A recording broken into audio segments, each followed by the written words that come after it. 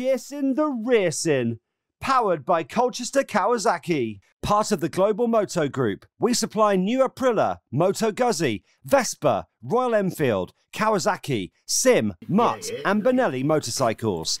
3, 2, 1, and welcome back to Chasin The Racin, episode 161. I'm joined by our co-host.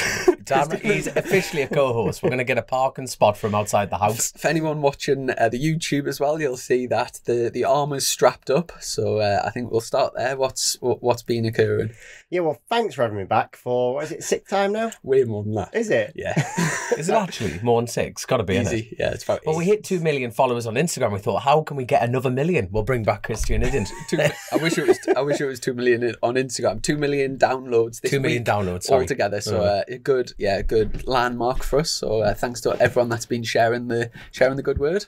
That's pretty impressive, lads. I've seen you got loads of extra followers on loads of social media. We were just talking about, weren't we, about your social media platforms going skyrocketing. Yeah. We don't know what. We don't know why. Like, is there any theories on that, Chrissy? Obviously, Grace is she's heavily involved in it now, and like the consistency element of that is so important. Grace is actually working her arse off on it, but algorithms, I don't know. I'm not conspiracy driven enough to know why these things happen. The only thing I can link it to is from the TT. Do you know them like flyby videos? Some of them are getting like hundreds of thousands of views. So if after during TT week, because there was so much content going out, they weren't really standing out. But since everything's calmed down after the TT, those videos are still getting sort of shared on, and it'll be to do with algorithms knowing you, like just for you page or whatever it is, like homepage.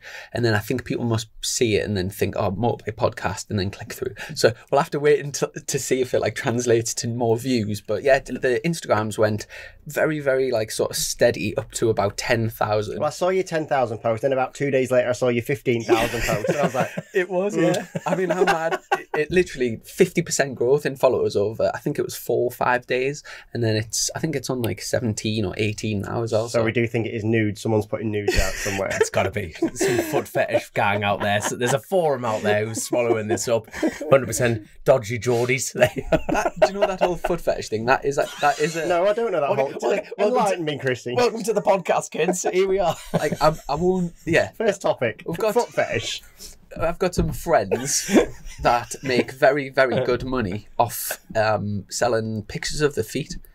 And just like people just pay like stupid money to get like to literally imagine like a video. You just video yourself like wiggling your toes and then send it, and like someone sends you like 50 quid. It's a thing. And people, it's like the OnlyFans element, isn't it? Yeah, well, it's similar to OnlyFans, but like, do you know if your missus was say on, or I can understand why people wouldn't be comfortable with say wives being on OnlyFans. I do understand that. However, if you're like, say if Nicola was getting like a few, like say £300-400 a week for sending pictures of feet for dudes, as a married man, would you have a problem with that?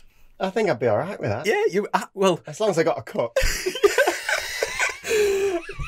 Like Christian rolls in next time with a brand new van. Yeah, Nicola's putting the shifts in. She's worked off her feet. It is mad though. No, like the world we live in, like that. People can make a living like that. No, I've got a friend, right? She's a mortgage advisor, and they will approve a mortgage on OnlyFans if you have an OnlyFans account, because it's a written-in contract, so people subscribe at like 6. My knowledge of this is coming far too apparent. They also can get like 6 months or like 12-month contracts, and that's like a set fee. So, you know, if their wives get like collar their husbands on it, they still have to pay that amount. That's actually a steady contract. So you think any of us employed, well, me being self-employed, like even going back to the subject, like employed people can get the sack at any moment. But imagine having a direct income for the year. And that's what the bank will actually approve on the safety element of it. Well, that's class, isn't it? I've actually, there's a AMA Supercross rider who is sponsored by a girl on OnlyFans. And, a girl on OnlyFans? Yeah. And I only know about that because I follow his profile. You're being very. We are all being very careful here. I promise, Nicola. I promise. But then I also saw there was there was a whole shot award in an American race that was sponsored by a different girl with an OnlyFans account. So they're even advertising to their demographic that they think is their demographic. That's class. And then putting money back in. Wow. So it's a different form of sponsorship. So it's no longer your fag money or your beer money. It's your... Well, if anyone's listening and wants to help the cause. I said, no, but remember that I can never pronounce his name. Timmy, like TT rider. He had OnlyFans written on his R6 and his R1. The French guy. That looked absolutely class, fully sponsored up. Because remember, it was like the Pornhub days of... I was going to say the Pornhub days with Tyson when he brought out the MV Augusta. Yeah, and it didn't happen, did it? By the way, do you know why that got pulled? I think we actually spoke about this on the podcast, so if anyone listens to the Dave Tyson one, they'll know, but that got pulled and it was all down to French regulations because they have very strong rules against advertising in sport, against cigarettes and pornography. And so basically what happened was when that bike got released, like Eurosport, which is based in France, got in touch with BSB and said we'll cut the feed immediately if that bike's seen on the grid. So like it wasn't the fact that BSB had a problem with it or anyone, like it, that all came from the TV rights, and that's because it's French and it's really strict in France. And that's why the French went to the Isle of Man. Ooh la la, we can put what we want on the bike. Yeah, that's a good point. Have we actually discussed this is a perfect timing. You've done Spa and you did the commentary work. Did you discuss that at the TT review? No, the last episode. Not really. So I forgot I'd done Spa. There you are. Jesus, there's a lot's happened. We started by mentioning your arm, but we'll get to your arm in a second. Oh, he's fucked up. It doesn't matter. Let's move on. Well, we started with feet and OnlyFans. I did not anticipate that line of starting out this podcast. I tell you what, he's definitely a co-host, though, because we normally start off like Chris's lovely little spider diagram. We'll start here, work round here. We've literally jumped straight in with both feet.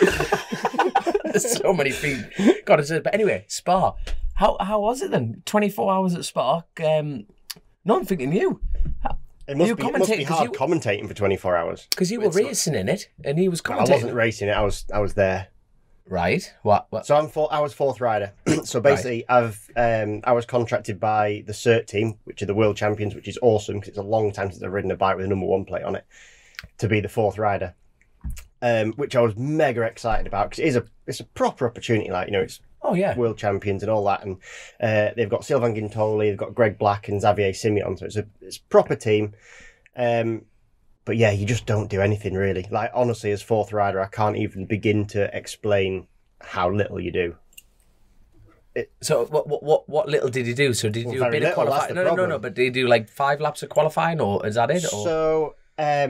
So I did the pre-test, which is 2 days, basically, 2 bikes, and they were reasonably good with me there and gave me a few laps, but it's still not loads. And then we got to the race itself. So you arrive, basically there all week, Monday I flew home the Monday after. So I arrived Monday, get yourself sorted. Tuesday, there's 4 hours of free practice in the morning, which I did, no riding. Then there's 3 hours of free practice in the afternoon. And if Greg hadn't have sort of pushed the team to let me out, then I wouldn't have got out. So they decided to put the second bike ready for me. They put me a set of tyres on that had already done 2 stints, so 1 hour and 3/4 this set of tyres had done. Sent me out for an 8-lap run. I did 9 because I pretended to not read the pit board just because I wanted an extra lap. Then Wednesday's a day off. Then Thursday is another 3 hours of free practice. I did 2 laps. Then it's qualifying. So this is the only time I knew I was going to get my own real amount of time. So each rider, so there's like red, green, blue, yellow, whatever it is. You have to do a minimum You have laps. your own. No, you get your own session. Oh. So I get my own session, so it's mint. So all them boys did theirs, and because I'm fourth rider, you're the last one, really. And then came to my go, and I was a bit nervous because I'd only done 2 laps that day prior, so I'm up to 10 laps so far. Got to me, and they're like, right, we'll give you a new tyre, so I was all excited. Bridgestone, so it's really, really different bike to what I'm used to anyway, just because of the Bridgestones. And they said, right, this is the hardest possible option we can run in the race. We need you to check to see if it's safe for them to go out on. Cheers, lads. So bear in mind, like, Bridgestones are the hardest things you've ever ridden anyway. In comparison to Pirellis, they're night and day different. Even the soft compound is like the hardest thing you can ride on a Pirelli. So I was bricking it. But actually it was okay, but I went round and I was quite close to the guys in that session. I wasn't far off what the other boys did on there. And that'll be impressive because you're used to BSB tyres, so I bet you were like pointing something off them rather than like... I wasn't close, but I wasn't far considering. Yeah. And then, so that was that. I was quickest in my session, which is about the best you can do, as in, like, you can't do too much. Yeah, especially riding with a hard on. Do you not love it whenever like they do it on MotoGP, don't they? And he's got a hard on.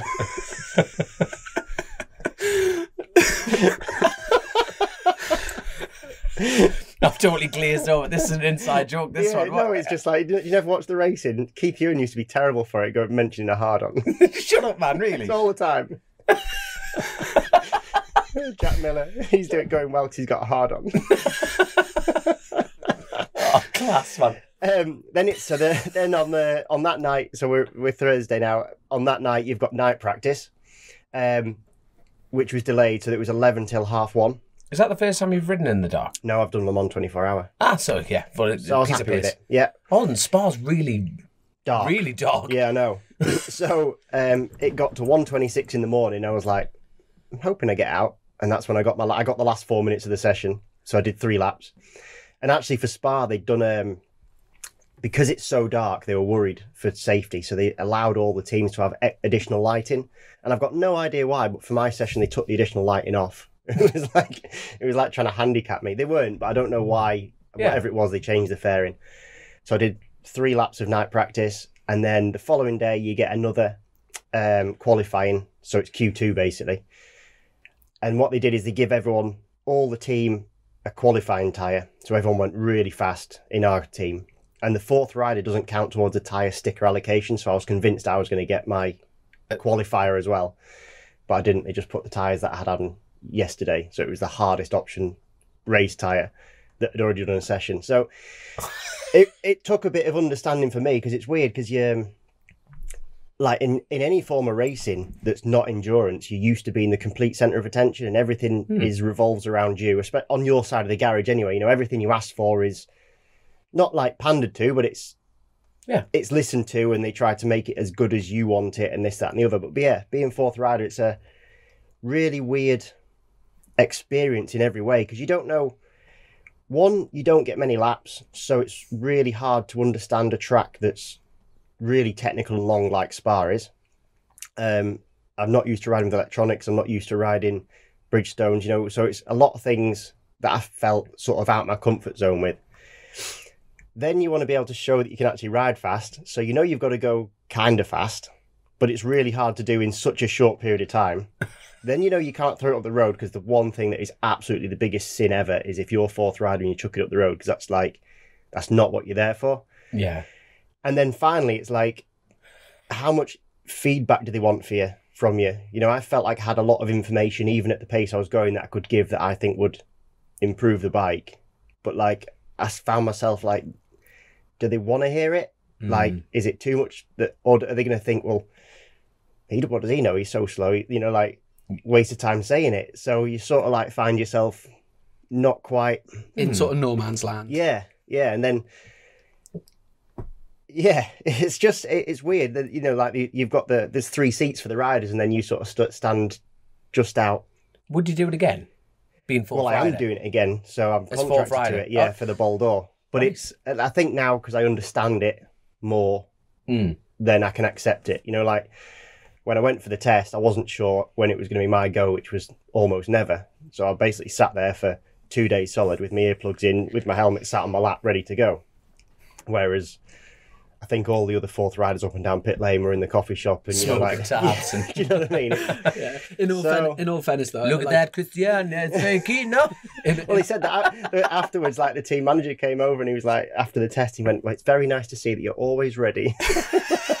Gold star for you. In all fairness, though, like the fact you had virtually no seat time, and obviously all the new variables as well. And was your qualifying time like a 21-ish? Yeah, 21, and the fastest lap of the race was a 21. Yeah. So it's and against riders that ride them all the time, know the track inside out, and all that sort of stuff. So even in qualifying, so if you take it that I think there was there 40 or 50 entries, 45, something like that. So then times that by 4 or 3.5, because there's not always 4 riders. I was 15th or 16th overall in qualifying, if you put me in the grand scheme of things. So it wasn't too bad, but you know, like for me wanting to show that I've got an ability to ride, it was too far off that I was comfortable with. But then, like I said, it's so hard to push hard because you don't know where the limit is. I don't know where the limit is of the Bridgestones. I don't know where the limit is with the track really, because it's like, we'll get onto it, but Spa is unreal. I did tell you. And just everything about it, you just don't know how hard to push. You know, when you're not comfortable at a pace, you can go over the limit so easy, can't you? Did you notice much of a difference with the electronics? Massive. So yeah, I've not ridden with electronics for well, I guess the last time was at Le Mans when I rode the 24-hour bike there, but that was just on standard BMW electronics. I was about to say, that was on a BM, not a... That was on a BM, but we ran the road electronics because that worked out okay. Like super stock. Yeah, like super stock, yeah. So this was on Morelli, the cert bike's on Morelli.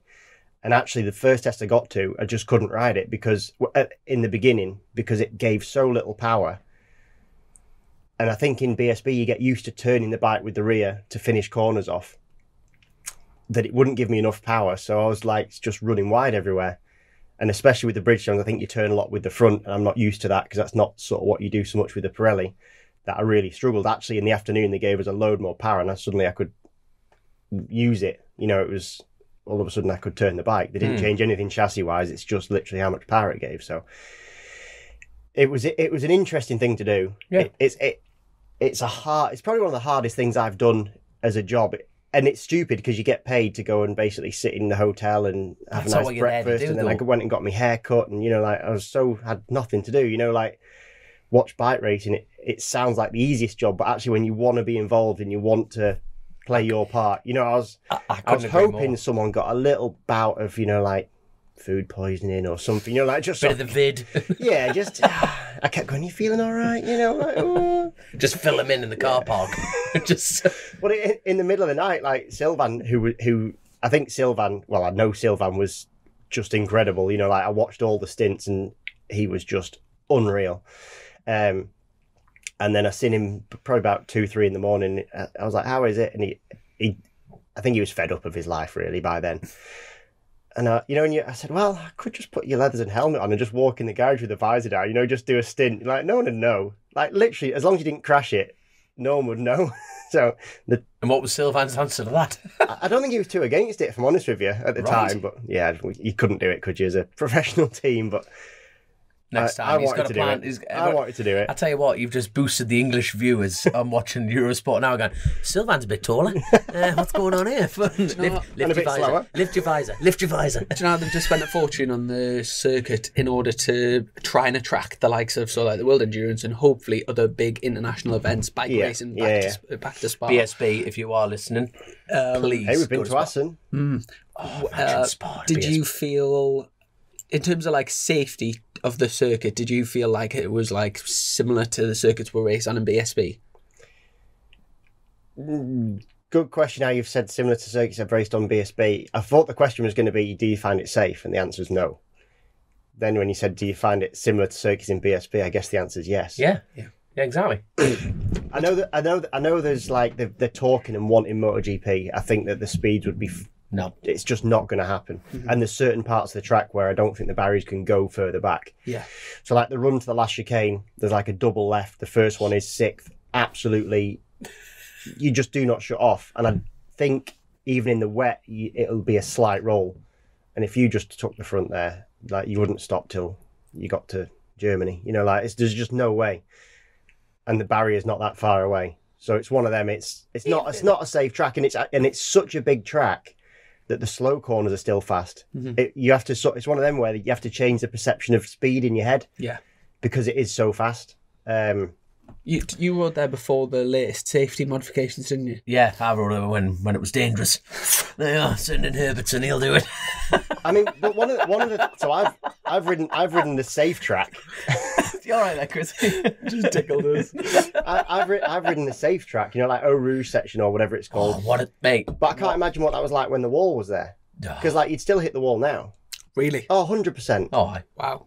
100% you still hit the wall now. So you would definitely hit the wall before. I tell you, but all seriousness, so that was a very valid point though. Is it as safe as what BSB is now? We're like, yeah, in some parts of it. Yeah, no, it's, you know, when you put it like that, you're right. That's why the question was different. And no, it's a good question, a hellish good question, but imagine it though. But it's amazing. It's probably the best. It is not probably. It is the best track I've ever ridden. Yeah. So if there was a choice between going to Assen or Spa, would you prefer? That's hard because I love Assen as well. Go on then. I'd do both, and I'd add Anglesey in the mix as well. So we're going really far out. I do think we should race at Anglesey. But backwards. I've never done it backwards. No, neither have I. I don't think anyone has, but That would be interesting. That would be interesting. But I think one of the things with Spa as well, the danger is part of the element of the excitement of it, of riding it. I think it'd be quite a hard play. You wouldn't be able to fill it because the lap is so vast. You know what I mean? It's designed for F1 and everything like that. But as far as like British, spectators would have such a good time going because you can access absolutely anywhere on the circuit. There's no bit that are forbidden. You could get, and the actual facilities that are there, they've got their own fuel, like a massive. Well, I went wandering because obviously I had nothing to do for 24 hours. Yeah. So nice haircut, by the way. Thanks. I went wandering and I set off at 2 and got back at 7 just because I was just wandered around and it was. Wow. Did you literally that far? Just like it's massive. I tell you what, they did a class job of. So in the run up to the weekend, they did like a big all the bikes, all the teams, put one rider and did a ride around the local town. And then right up to the track, and it looked absolutely like such a good idea. Imagine, like, say, if a BSB went to, I don't know, Brands, and then went for like a tour around the local area, and like. Well, we used to do that. So I've been down to Chester, so not ridden down, but like when we go to Alton, we've been to Chester and stuff like that. On the Thursday, we don't seem to do that anymore, But yeah, a ride out would be even better, they did there. And do you know that video? Did you see the video Christian put on? Who was it? Greg Black? Right? No, Xavier Simeon. So they all rode down in the leathers, and Zav decided he was going to ride back just in his jeans and his helmet on. But like he was on slicks, like stone cold slicks, but they had like a police escort that came all the way back, and we followed them back in the car, and they weren't going slow either. Got to the track, and like this copper. He done Zav, but on the track, Zav starts running a bit wide. He's there, he's proper nervous. You can tell, he's on stone cold Bridgestone slicks with his jeans on, doesn't dare give it any lean angle, just starts to run a bit wide. And this copper goes from the outside, completely does the switchback and does him up the inside. But we were filming from behind. It was absolutely the most perfect move you've ever seen. It was ace. Yeah, it was class. And you could see, you kind of double takes, what? But yeah, it was class. So on the other side of the studio, then he was partially performing. Yeah. Well, Christian was actually a massive hand for us because obviously we were commentating from the studio. So to get sort of what's happening in the garage and what's happening sort of trackside, I had a few trackside correspondents. I had yourself, Mark Smith-Halverson was over supporting David Shoebridge, who quick shout out. It was his first time doing World Endurance. Yeah, well, he came and introduced himself to me because I see him in the results in BSB in the Ducati Cup, but I'd never met him before. So I stood on pit lane. He actually came and introduced himself. Then you keep an eye on what he's doing and did a stellar job. Yeah, so something like 3 hours into the race, they had a 3-man team. One of them crashed and hurt himself, so the other 2 had double stint. The rest of they did 19 hours. And David sent us a video message afterwards, and honestly, he just looked completely drained. But yeah, they did a mega job. Lap times wise, tell you who I was surprised at. When I was looking at the entry list, I thought the Ducati team were going to be a lot better, with Forres and Chaz Davies. Yeah, I was expecting them to be matching the pace of the front guys, and a lot of the time they would be sort of 5-6 seconds a lap slower, which I was really surprised at. Yeah, I mean the Ducati team, I'd been for a perfect. I'd been for a meeting with them pre-season because I wasn't sure what I was doing, and I nearly signed up for them. The only thing I wasn't quite ready at that moment to go full endurance, so I politely declined. But yeah, they've got a few issues in terms of they're pretty much one of the only. I think they are the only top team on Pirellis. It's a Kawasaki team, but yeah, one of them. Which Kawasaki is SRC on Pirellis as well? Yes, one of the top teams was. I was keeping an eye on the tyre thing. So that's one, and then the other thing that they really struggle with is fuel consumption. Yes. So they can do 5 or 6 laps less per stint, which is massive. So they're already probably 5 or 6, actually maybe more, maybe 8 pit stops more they have to do in a 24-hour period, which is a minute ago. Yeah. By the time you come in and out, the pit stops only take seconds, but you're basically out of the race before you start. And out of all the teams, the factory BMW team seemed to have something up the sleeve with the pit stops, didn't they? They were getting an extra lap or two, pretty much every stint. Yeah. Which and they were all the main teams seemed to have some issues. They were the only ones that sort of just kept out of trouble and just sort of plugged away. And obviously they got rewarded in the end. But I don't know if you caught. And before the commentating on it, I've never really been that sort of into world endurance, so I had to do quite a bit of reading up on all the teams and all that sort of stuff. But I absolutely loved it. It was a brilliant race. I don't know if I was just lucky and it just happened to be a brilliant race, or whether it's always like that. But it was just action. Every sort of stint that I did, it was action packed. Obviously, your team had that gearbox problem, which to get fixed in 26 minutes was ridiculous. And then Greg Black absolutely annihilated the bike, rode it back with I don't know if you've seen, but the clocks were smashing off the front wheel, handlebar was down there, rode it back to the pits, got it fixed, and then ended up losing out on the podium by half a second or a second or something. Yeah, in the end. Just a quick rundown on what happened to the CERT team. So it was a lot did happen in that race. Like you said, endurance racing is kind of a weird one because it's kind of hard to follow if you don't follow it quite intensely. Because it's hard to know who's on the bike and who's quick in which team and who isn't, and certain things like that. So basically we were winning, or not we, but I can say we. Yeah, we were winning. Totally part of that. I was winning. I was winning until Sylvan broke a gearbox. And then, so that was about 10, 11 p.m, whatever it was. Broke a gear off the gearbox. So I've never seen anything so quick in terms of something like that. Imagine everything's piping hot. They come in, pull the cassette gearbox out. Not only do they fix the gearbox. Are the Gixxers cassette gearboxes? Well, that one is. Well, it wants to be. I was about to say, because normally it's only the ZX10s that are normally there. So pulled it out. But then the other impressive thing is obviously they're also found the bit that fell out, because the missing bit is the bit that's going to end the race, really. Yeah. The broken tooth, you can probably just not use that gear, but the bit inside is going to... It's going to rattle around and jam. It's going to rattle around and jam. So they found that, sent them out. Job's a dream. 25 minutes was lost. But then you think you're out the race, but then the race is so long that you're not out the race. Then Yart had a problem, didn't they? They blew up in the end. Yeah. BMW were the ones that were basically away and off in the distance. FCC TSR had a similar issues type of it. Not similar, but similar time loss to us. I think Gino snapped a chain and pushed it back. But was lucky because he broke a chain on the run back to start finish. So it was lost time, but didn't... Similar to what we lost. So we were neck and neck with TSR, but in about 8th or something like that. BMW away with it. But then what happened was the rain started falling. And the Bridgestone runners, which was TSR and CERT, were about 10 to 15 seconds a lap quicker per lap than those on Dunlops, the leaders. So there was every chance... That much of a difference between the Dunlop. So there's every chance that BMW was going to get overhauled. They were consistently 10 seconds. That's ridiculous. You could see it as if they were... Have you tried the Bridgestone wet? No. But it was visible, it was like they're on a different track, wasn't it, Chrissy? Yeah. You watch it and the Dunlop runners don't look like they're going slow, but they look like they're nervous for the conditions.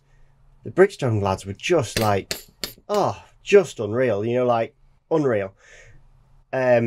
So then you think, flipping heck, they've had 2 issues, CERT have, because then the crash happened. So Greg crashes, but basically everyone crashes when the rain came down. CERT were also lucky then because a safety car came out. So although we lost another 25 minutes getting back and getting fixed, because the safety car takes about 8.5 minutes to get round, they only lost 2.5 laps. So we were really lucky in that respect. Then it's a wet race, everyone carries on. And you think, there's still a chance, there's still 6 or 7 or 8 hours to go at 10 seconds a lap. 4 laps or 5 laps it's actually manageable. You can overcome that. But then they red flagged it. So that's when it just became basically a sprint race. So what they did is they sent them out behind the safety car and then just decided to pull the safety car in. I think pretty much all the teams were under the assumption, certainly ours was, that the race was going to finish behind the safety car. But what happened was the opposite, and 2 laps to go or 3 laps to go, the safety car pulled in and it was basically do what you want. No one was trying to do anything other than finish, apart from Gino on the TSR bike and Zav, who was on our bike, because they were battling for 3rd. I was also really confused because I thought it was going to go off like an aggregate. So we were in third by 25 seconds with a gap over TSR. So when them two started battling, I was like, flipping heck, I know them two, I know Zav isn't that keen on Gino. So I thought, that's a lot of effort to just put one up on someone. And then everyone was cheering. You can hear the garage down the other end cheering when Gino passed him. I thought, oh, actually, this is for position. And it was probably one of the most dangerous things I've seen because everyone else in the race was going like half speed because all they wanted to do was literally just finish after 24 hours. It was piss wet through and horrible, wasn't it? You know, like everyone was teeter-totting around on a track that's just had a load of oil dumped on it, you know, so no one knows how fast to go except for two guys who are going absolutely full bore. So it was unreal, wasn't it? Like, what a class finish. And there's Christian with his helmet going, I'll go out, give me a lap. I was ready to collect me bonus money. Put me out there. Take me off the bench, coach. It was amazing. It was cool. It was really cool. The annoying thing as well is in the first hour, or after the first hour, I think it is, if one of the cert riders crashed and they dropped to a two-man team, even though Christian's there and his leather's ready to go, once the race has started, I think it's an hour, you're out. The fourth rider can't join in whatever happens. Even if they all spanned themselves, they would have to pull out the race. Christian wouldn't be allowed out. So all week as fourth rider, so I'd got this like team plan. So there's team meetings, like 2 or 3 team meetings every day, plus your sessions. I was there for like from the first minute of every session until the last minute of every session. Didn't really get used. Every team meeting, I was the only one like there on time. Like sometimes I was the only one there. You know, like some of them didn't actually happen. I was the only one there. And then I knew for the for the race, I wasn't going to get used because by the time qualifying's up and no one's spanned, then we're good.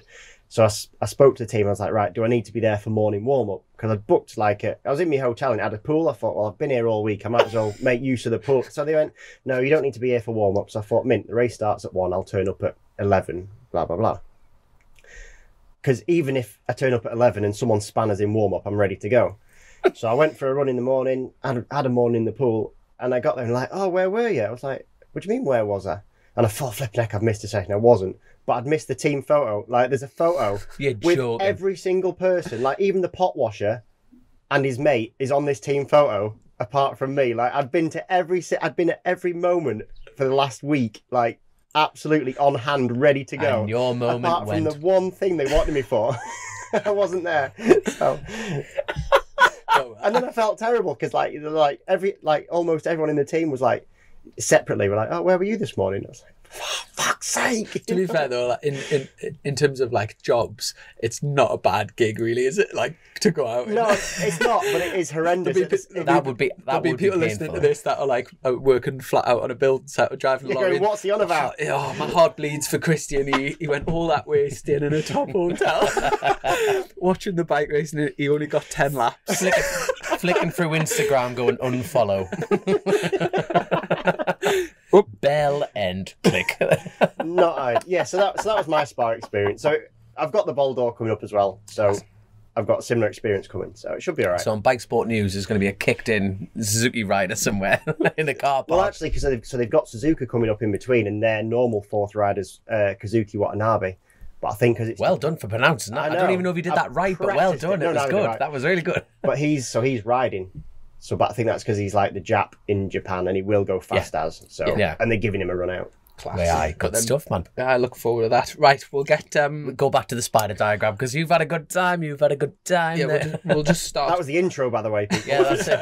I will just say it was like my first time doing the any work like that, the commentating work, and I really, really enjoyed it. It was broken up into like 3-hour stints, so I did like the first 2 hours of the race, and then had like 6 or 7 hours off, back for another 3, and then back. Is that your first commentary experience? Yes. Well, I've been at BSB. I've been like for the Superstock shootout race. I once did a thing with Jack Burnicle, but it was that like a proper. It was the first time doing something like that. I wasn't going to grass him up, but he did say to me, "He said, Dominic, I got it easier now." Every time I went in the studio, something happened. It was mint. Well, I was really lucky because I did the first stint of the race, which was just like a short circuit. The first stint, by the way, because I went and stood in the grandstand, and honestly, I've not seen a race like it. And the crowd were going nuts because there was like the top 5. I think top 5 teams were really close, and I think because. So one, it's really important for TV time. The teams really like to be at the front and lead. Like the first hour is really important. So they do go hard. But also I think because in endurance, you knock it off by 0.5%. It's not a lot, but it's slightly off absolute max. More passing goes on, because if someone drops a bit out of the group, they can pretty much make it back up. And you know, like the brake zones are a bit longer because you're braking it's not a lot earlier, but you know, it's enough for someone to have a go. So the passing in that first hour was unreal on it, you know, like, and the crowd were going mental. So I was sat in the grandstand at Eau Rouge with my uncle who'd ridden out, and it was just mega, like absolutely brilliant racing. And I was joined by Tom Gamore, the other commentator. Then really enjoyed kind of working with him. And like I said, the first stint was amazing. Second stint was on the evening. I can't remember what happened there, but it was something massive happened, and it was like easy. It was like a good bit to commentate on. And then as soon as I got in the morning was when the rain came. So like literally as I got there, it all kicked off. Yacht's bike blew up, and then it started raining, and everyone started crashing. So it was like action-packed. So yeah, really proper enjoyed it. The only thing that I found was, and I guess this is where the skill that you have to learn as a commentator, and which I think will take some practice, is the multitasking. So like as you're speaking and the people back in France are talking to you on the headphone. So crazy. It would be like now we're having a conversation, but then just at random points people are talking to you, but you're like halfway through what you're saying, and then they'll say like French and German commentators going for a break in 10, 9, and you're still trying to speak, and that's quite difficult, because the first few times it happened, it like freaked us out a bit, and it's but it is really hard to have someone in your ear, you know, like when I did... You've done the studio work. I've done the studio work, and he's been used to it for 2 years with me, so I don't know what he's whinging at. Who's that whittering on? That's it. No, but having someone in your ear, it's like amazing. And when I went to do the studio work, they said they reduced the amount of stuff that was going to be in my ear set.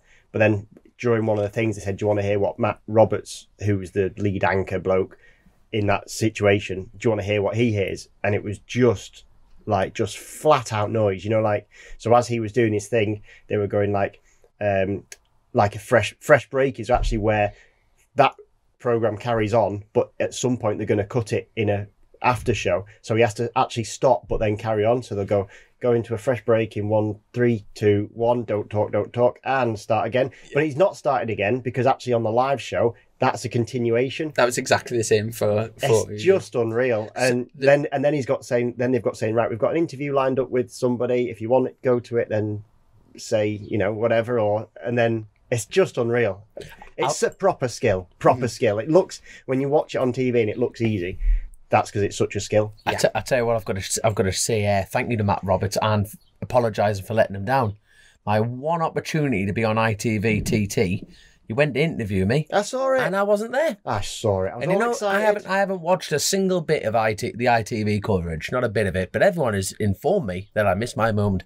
So, Matt, if you're listening, my favourite little German stripper, I do apologise. But like, it's hard doing a grid walk at the TT, innit, where most people are either don't want to talk or aren't there, because a lot of people turn up real late, don't they, just to be doing their own thing. And to be fair, I think I saved his career, mate. Yeah, he did them grid walks with no one on it. I tell you what, you did a real good interview just before the twin race, and it was, do you know those moments where you're just listening? I was up at Craignabar at the time, and you came on the radio, and then you get like a sort of like hair standing up moment, but you did a Winston Churchill quote. That was, I tell you what, William Hintz messaged us that quote. It was unreal. So it was literally like, just before the race. Say what you said, because it was cool. I tell you, like, it's bit like the counting team. I cannot thank them enough. They blew up like 5 ECUs. There was an electronic problem in it, and then like wiring loom, and then had to bastardize a 750 Z650, sorry, into like an ER6, and everyone, even Sugar Tits was involved, just stripping this thing. It took us like 2 days to get it fully done,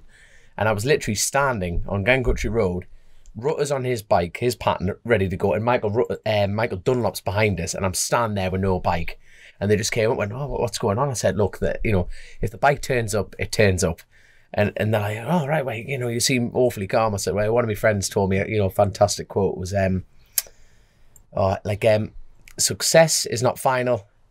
Failure is not fatal. It's the courage to continue that counts. And honestly, like William Hintz, who's listening to this, Snip and Skid Mouth, he texted me that, before the TT, and it just welded into me head, you know what I mean? Because it's like leading up to this, I'm thinking, am I going to be able to, do it with my head and blah, blah, blah, and all the story there. And it just welded in my head. And I just had a moment there. I feel like I was addressing the country. It's like, want to find them on the beaches? find them anywhere. And I was just like, stand there. And I tell you what, Neil, right, this bike just wheeled up.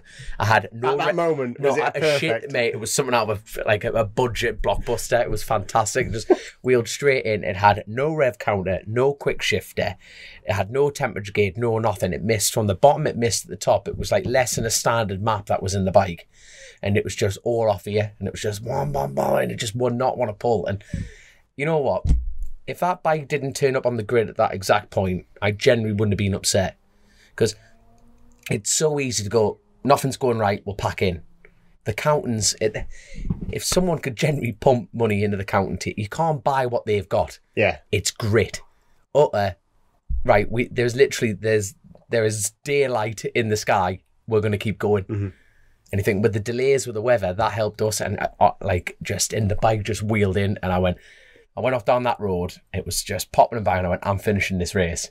Even if I had to put it on my back and carry it over the line, I was finishing that race. And the finish in the top 10, when there's Dunlop's bike, it went that quick past me, nearly took the paint off my bike. It was like 20 mile an hour quick anything, and we're not here for that. And it was like, it just highlighted what the TT was, and you think, this is just keep going. Not just a top 10 as well, top 8. There you are. Don't put yourself down. Yeah, impressive job. Very good. Right, let's go on to where we started with the shoulder injury. So you've got croquet accent. For anyone watching the YouTube, you've got a very colourful upper arm at the moment. Do you want to give a quick rundown of what happened and why? Go on, Dom. No. I just had a daft question, but let's talk about the rundown. I was just you were actually highlighted that you don't really bruise. No, I don't really bruise. And so the fact that you're bruised, that says everything, doesn't it? Yeah, I've got a fair shiner on me bicep, so yeah. Probably. For the lady followers. Oh yeah, just a gun show. This one's fine. There's a few more followers, and we've lost a few at the same time. Wait to get my toes out. I'll just tell you a quick story. I'll probably have to bleep the name out. Here we go. But when I was racing Super Teens years ago, so I would have been 13, 14. And my sister at the time was 17-ish, something like that. And I used to race with and is that the name you're bleeping out? Yeah, so it'd be you'd been about 13. He didn't send the picture to the wrong phone, did he? Is that what you... He never ever used to come and see me in the motorhome. We're sort of peers, but we weren't close mates type of thing. As soon as my sister started coming to the racing, he would be hanging about all the time and stuff. And anyway, he came over and he was obviously just fancied my sister and was just doing his best. And with a dead, do you know what? He's quite a sort of straight character anyway, isn't he? And just with a dead straight face, 13-year-old, he said to me sister, I got arrested the other day. And my sister said, what? What happened? He said, I didn't have a license for me guns. Oh shit, it's a true story. I remember my sister coming back and just crying. The worst thing is, I know he listens to the pod. I'm over the moon. So even though you bleep out, he's going to know, right? He'll be doing there's only going to be one, but there was Grace. Oh yeah, but yeah, but did it work? Well, I presume not. But... Right, yeah. But she'll be watching this. Grace will be on the other side of the screen now, just shaking her head, going, no, it did not. No, this was Katie. Katie? Obviously older, right. Yeah. Well, when I was 13, of course, Grace sorry, I'm sorry. 3. There you go. Oh god, yeah. He wasn't trying to pull a 3-year-old. Yeah. You never know in the BSB. Right, go on. So, anywho, yeah. So what happened to you, son? What happened to you here?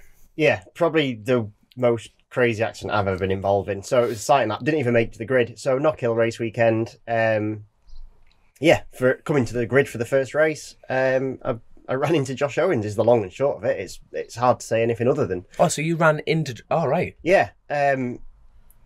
Yeah. Bless him. I mean, he came to the garage to apologise. I wasn't there, and I think he got told to leave in no uncertain terms. But I don't think everyone really understood quite what had gone on at that moment. So citing that, it's just the point where you come to the grid and then you sit on the grid and do all your 15 minutes of TV time or whatever. Then you do 2 sight laps and race. Yeah. So it's literally just get to the grid. That's all you have to do. I didn't even manage it. So as I came into the hairpin, Knockhill hairpin, Josh was there. I fully knew he was there. Everything was hunky-dory. I usually do quite a fast sighting lap. Not race speed, but quite fast. And I was doing quite a fast sighting lap. As I came into the brake zone, he was there. That's fine. He was on the racing line. That's fine too. As I got nearer to him, I sort of half realised he was going pretty slow. But I still thought it's okay, because my plan would be, if he continues to go slower, I'll just nip to the outside of him, especially when he tips in. Then as I got about 50 metres away from him, I was like, oh, fuck, he's going really slow. Yeah, this is going wrong. Yeah. So you've got the option of going to the inside, which is option one. The problem is if you do that and someone going slow tips in, then you're in a lot of trouble. Yeah. So I hung off that plan to start with, and I thought I'll just stay. You make it sound like an hour. Second. Yeah, that's yeah, what I'm no, saying. it's all in a split What's second. going through your head is incredible. And then I thought, no, don't do that. He's going to tip in, but he just never did. Because I was going to run straight past as he tipped in. I was going to run straight past and go straight on, sort of thing. And he just never did. So literally at the point that I got right to the back of him, and he never tipped in. I had to just try and dart to the inside and didn't, and clipped him pretty hard. So he went down, I went down. Didn't think I knew I'd gone down pretty hard, like my airbag went off, but I didn't think I was overly injured. Managed to pick the bike up. The clip-on was off it. Josh gave me what the flip was that? Yeah, because usual thing, and I did it back to him, sort of thing. So I was wondering, because what fit, like, from when I looked at the telly, because obviously you don't, and then you just suddenly look up and there's carnage everywhere. Yeah. And I just saw it with a visor up, you looking at it, I'm thinking, my immediate reaction was generally it was his fault. Like, most people do, and you know what? In a way, most people do in an unfair way to Josh, as in like it looks like he took me down. Just from initial reaction of how it looked on the telly, it did look like that. To be fair, it did. So for me, it was like a moment of disbelief. I was like, it's a sighting lap. I've crashed. Like, how is that even possible? So I was proper panicking, because I can't lose points. I need to get to the grid and get sorted. I picked the bike up, and the right hand clip on was completely snapped off it. So then I knew I had to try and ride it back, but I couldn't get the dash to light up. And with the holding that to your throttle as well. Yeah, but don't forget, I'd just seen Greg Black do exactly the same as we spoke about just then before. There we are, you see. So I went full Greg Black on the job not long after. But I couldn't get the dash to light up, so I was looking all the way around the dash to see if there was like a master switch that had flicked off. Yeah, but it wasn't. So then I was like, "Where's the van?" Like, why won't they? But they wouldn't let the van out until pit lane was closed because it's a live track. Yes, which is another 5 minutes to wait, or 4.5, or 4 by the time I'd crashed and picked it up. So I was panicking like mad. I pressed the red button, which is like the main reset switch, and I just saw the Motec bit flash up, but then it went off again. Then I did it again, it went off and on. So then I realised like the red button wasn't staying down, so it wouldn't stay on. That was the problem. Yeah. So then I held it on and it lit up properly, like the dash actually came on and booted itself. I was like, oh, brilliant. Then I took my thumb off the red button and pressed the green button, but obviously by taking my thumb off the red button, it died again before I managed to press the green button. So I was like, oh, bollocks, I need to hold the red button in the whole time. So this is still on my throttle hand. So I'm like, right. I shouted the marshal, I went, press the green button. So I had to hold the red button and he pressed the green button and she fired up. So then finally, after what felt like an eternity, but I was able to start riding it back to the pits. But it was just tick over because you can't twist a throttle that's in thin air. Yeah. Whilst also trying to hold the red button down, because if I let go of that red button for even a split second, I won't be able to restart because I'll need another marshal to come and lend me a green button. So I was trying to do all this. And then I was like, it's taking forever because I was just chugging up the hill, which is only 300-400 meters, isn't it, to the entry of pit lane? It felt like forever. I was going dum dum dum dum. No, but the hills like that, and you're doing it on idle. That's a seriously. It would go, but it just was slow. Whoa, fair play. So then I did channel my inner Greg Black, and I was like, I remember what he said about jamming it into the side of the bike. So I tried to jam the clip on into the side of the bike. And I finally managed to twist it, and it went all whiskey throttle. I went, nearly crashed going back to pit lane. So they got it back, and then the team fixed it real quick. And it was absolutely bang on whether we were allowed out of pit lane or not. But I was in the garage waiting, and I knew there was something not right with my arm. I could just tell it wasn't really hurting a great deal, but I just knew. Dull ache. No. I tried to lift it. It was more the lack of movement in it. So I tried to lift it, and I was like, that doesn't want to go. So I lifted it up with my other arm and just rested it on the side of the toolbox, and it just sat there. And I was like, right, we'll be fine. And then I could see they were just about finished. So I dragged the bike out. I don't even think they weren't even finished with it. They were still trying to put some cable ties on something as I dragged it off them. Just made it out of pit lane. Managed to start the race, but I just had no power in my arm to brake. So as I was braking, I was squeezing the tank with the knees to try and be able to pull the brake with my fingers, but I just had no power in the arm shoulder area. Not really through pain. It just wanted to give way. Because watching them warm up laps, when you actually got back on the circuit, I thought, man, he's looking tentative. Yeah, which is that explains why at the time. But not through pain. It wasn't. I could have happily ridden with the level of pain it was. It just wasn't right. So in the end, I got not a bad start actually. Made about 5 or 6 places up, but then pegged my way backwards. And after 4 laps, I was last or second last, and it was just like, this is silly. Like, I'm not going to score any points. I'm just a danger to other people. It's not on. So I pulled in, and then just walked to the med centre, and just not ideal. So I've broken the top of my humerus, not across. So that hence why I had. Oh, so it's not your shoulder blade; it's your humerus. Humerus. So yeah, right. So the reason because it's not across it, that's why I've got stability in the arm. That's why I could ride. So what's happened is at the top, it's like if you make a fist, it's like that lump area. So I basically took one corner off it. Right. So the reason that it's a problem for lifting my arm up is because it's right at the ligament attachment. So it's a bit like having your ligament not attached to the bone. So it's a bit like having that part not attached to your shoulder sort of thing. Hence why I'm struggling to lift my arm up. So hence why I had no strength. So yeah, it's now just because you know what the paddock's like. Everyone's like, oh, he's broke his shoulder, broke his shoulder, broke his shoulder. It's humorous. Yeah. Now funny about that. It's not humorous. Hold on. Can I tell you something really disappointing? Do you know how Danny Kent, your teammate, must have had your leathers on for the weekend? Yes. Yeah. So I can't remember which race it was, but in the middle of the race, I'd totally forgot that you weren't riding, and I'd passed a couple of people, and I could just see the lightning on the back. I'm closing, and I'm thinking, "Fuck, bloody hell, I'm going to catch Christian here." And then I did like a lap behind, thinking it was you, and then I dived up I can't remember where I passed him, but I dived up the inside, and then finished the race, and obviously he hadn't passed us back, and I literally came back. I was like, I could be Christian in that chuffed him, mates. And then as I pulled in, I seen you walking up, and you'd been commentating. I was like, shit. Have you lads ever flicked the bird at each other for a laugh? Do you know what? I've actually this morning I've just watched Danilo Petrucci flick the bird, not for a laugh. It's someone else I've been watching Motor What's America. Flick the bird? Give the middle finger. Top Gun. Really? Top Gun reference there. You mean in a nice way or in a nice way? I'll tell you what, that's my proudest moment ever. Like, funny enough, Super Twin again, went out on that first night, but broke down at Union Mills. I rode the bike back, and then James Hillier was going for a flyer. I came out and coming out of Union Mills, and what I saw was James Hillier pull right next beside me. He didn't even make eye contact. He just went.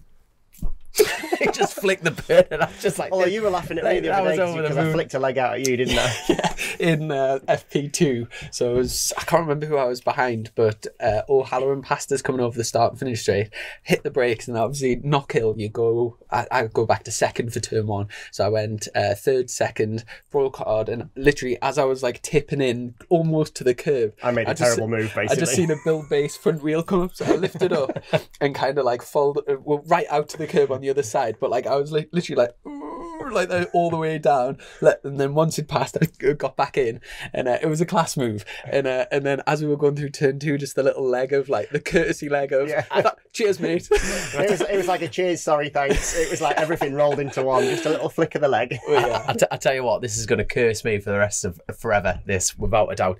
You know what one of my biggest pet peeves on a motorcycle, and you never see you lads do it because you're at the high end of what this country can deliver. You know when someone passes you in a race and then taps the tail unit? Yeah. And that's essentially saying, follow me. It's a race, son. that is the most pointless thing. And you know what I mean? Like TT lads don't do it, nothing like that. But I tell you, Moto3 lads do it a lot because they upset each other's rhythm. I was going to say, I tell you when I've used it is if in a race, if there's like somebody going away, and if we're like continuously overtaking someone, and both of us are losing the chance to get a higher position, and then that's the only time I'd use it. No, but in the same breath though, they're trying to do the same as you. But that is a difficult one. I can see it. So sometimes it's annoying because if someone taps the seat at you, you go, fuck off. You know, like, you do, don't you? Because I'm racing. You know, like, why would you tap the seat? But I have had it before where you race against lads who don't think about the long game. Yes. Like, they only think one corner in front of themselves. And that can be frustrating because if you know that once you get into a rhythm, you might be able to catch the group in front, then you and the guy that you're racing with will both benefit just by spending a bit of time. So I can see why sometimes someone will go, just, you know, tap the seat and go with. It normally goes with someone with a faster bike, doesn't it? But someone who's got more rhythm. It's the same. Like if someone who's got a lot of, if you watch Moto3 and say Foggia past almost anyone, you know, like that person, that almost anyone would always be better just to go, right, okay, I'm just going to sit on his wheel. Whereas every now and again, you get someone who just like at the very next corner will dive back through, thinking literally for that next 100 meters, but not then thinking for the rest of the race. That's it's racecraft in a way. It is, but sometimes it's misused, and I think sometimes people do it as well to sort of piss like for me to upset the person they've passed, because it's almost like talking down to someone with a hand gesture. You know, like as in I'm faster than you. Just follow me. Stop being an idiot. Someone I couldn't stand. Honestly, I couldn't stand him. You know what I mean? But he did it. He just did it to piss us off. And I thought, you do that one more time, I'm going to take your arm off and beat you to death with it. And I went up to him after. I said, "You ever do that again?" But I beat him in every race, and no, he never ever did it again. And But do you not now tap the seat every time you pass in? I tell you what, no, honestly, not a single person I do it. Not a single person I do it to. You'll never see me doing it. I can't remember if you tapped the seat, but there's been a couple of times this year where I know you've purposely like helped us out by like maybe you would have like pulled into the pits, but you've seen I'm behind you and you've done like a lap to like help us. But like I know if you tapped then I'd be like I'd be chuffed to be like. Now to be fair, for that I would be like, as in like I'm going to continue to do a lap at least, as in so you know I'm not going to roll off. So then it's like, come on, let's try and do something. But to be fair, I'm like in a race scenario, it's the tap thing. But I totally agree with you. Like it's a respect thing. I totally agree. So put it bluntly, if I'm ever on a track with you, Christian, and you took the tap like you just said there, come in front of me and tap the tail unit, I'll be like, this is outstanding. But you know what my point is. You know what I mean? 100%. It's you just think and he did it to fuck me off, and it, you know what? It worked, and I went and told him like. So in terms of injury wise, there's going to be no surgery at the moment. You're just going to try and naturally heal before brands, and just hopefully it'll be okay by then, sort of thing. Yeah, I drove down to Manchester the other day to see a surgeon that I see not regularly because that makes it sound bad, but you know, like to see a guy that I see when I normally get hurt. And he said, if you want to ride tomorrow, then we'll put a screw in it, but it'll be detrimental for anything over 2 weeks. So the plan is to try not to do anything stupid for the next 2 weeks, as long as that. So you're motocrossing tomorrow? Are you? Like you normally like to do like trials riding, scuba diving. Kyle Ride messaged me on Wednesday going, "Oh, Iron works tomorrow." I said, "Mate, I can't even brush my teeth. I don't think I'm going to do that." So yeah, it's the worry for it is, which is one, like I don't really need it in a sling. Like to be honest with you, this is mainly for show. But it's not for show, but it's mainly to make me that out, Chrissy. to make me remember not to do something stupid. So it's to protect yourself from yourself, sort of thing. So right-handed as well. Yeah. So the difficulty of the injury is because it's where it's the attachment point.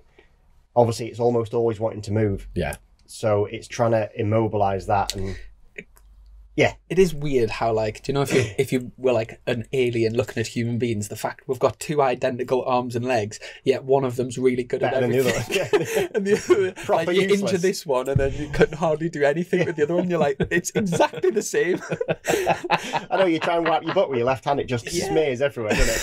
It's horrendous. Well, yeah, very odd. Right. When's the last time you're trying to chuck something with your left hand? It's so special, isn't it? You know, like you can throw something with your right hand, but then here's the thing. Have you ever tried to, just out of interest, to brake with your left foot? With your left foot? Impossible. I do it all the time. I've broken my right, like me, my right foot and stuff like that. But go So kart. have you learnt how to now? Yeah. For anybody that has never tried this, don't do it around With a other car cars. behind you, Yeah, don't 'cause do it with a it'll car stop. behind you. But you'll think with your left foot, you'll tap the brake, and it'll just like slam the brakes That's why on. I do it. Unreal.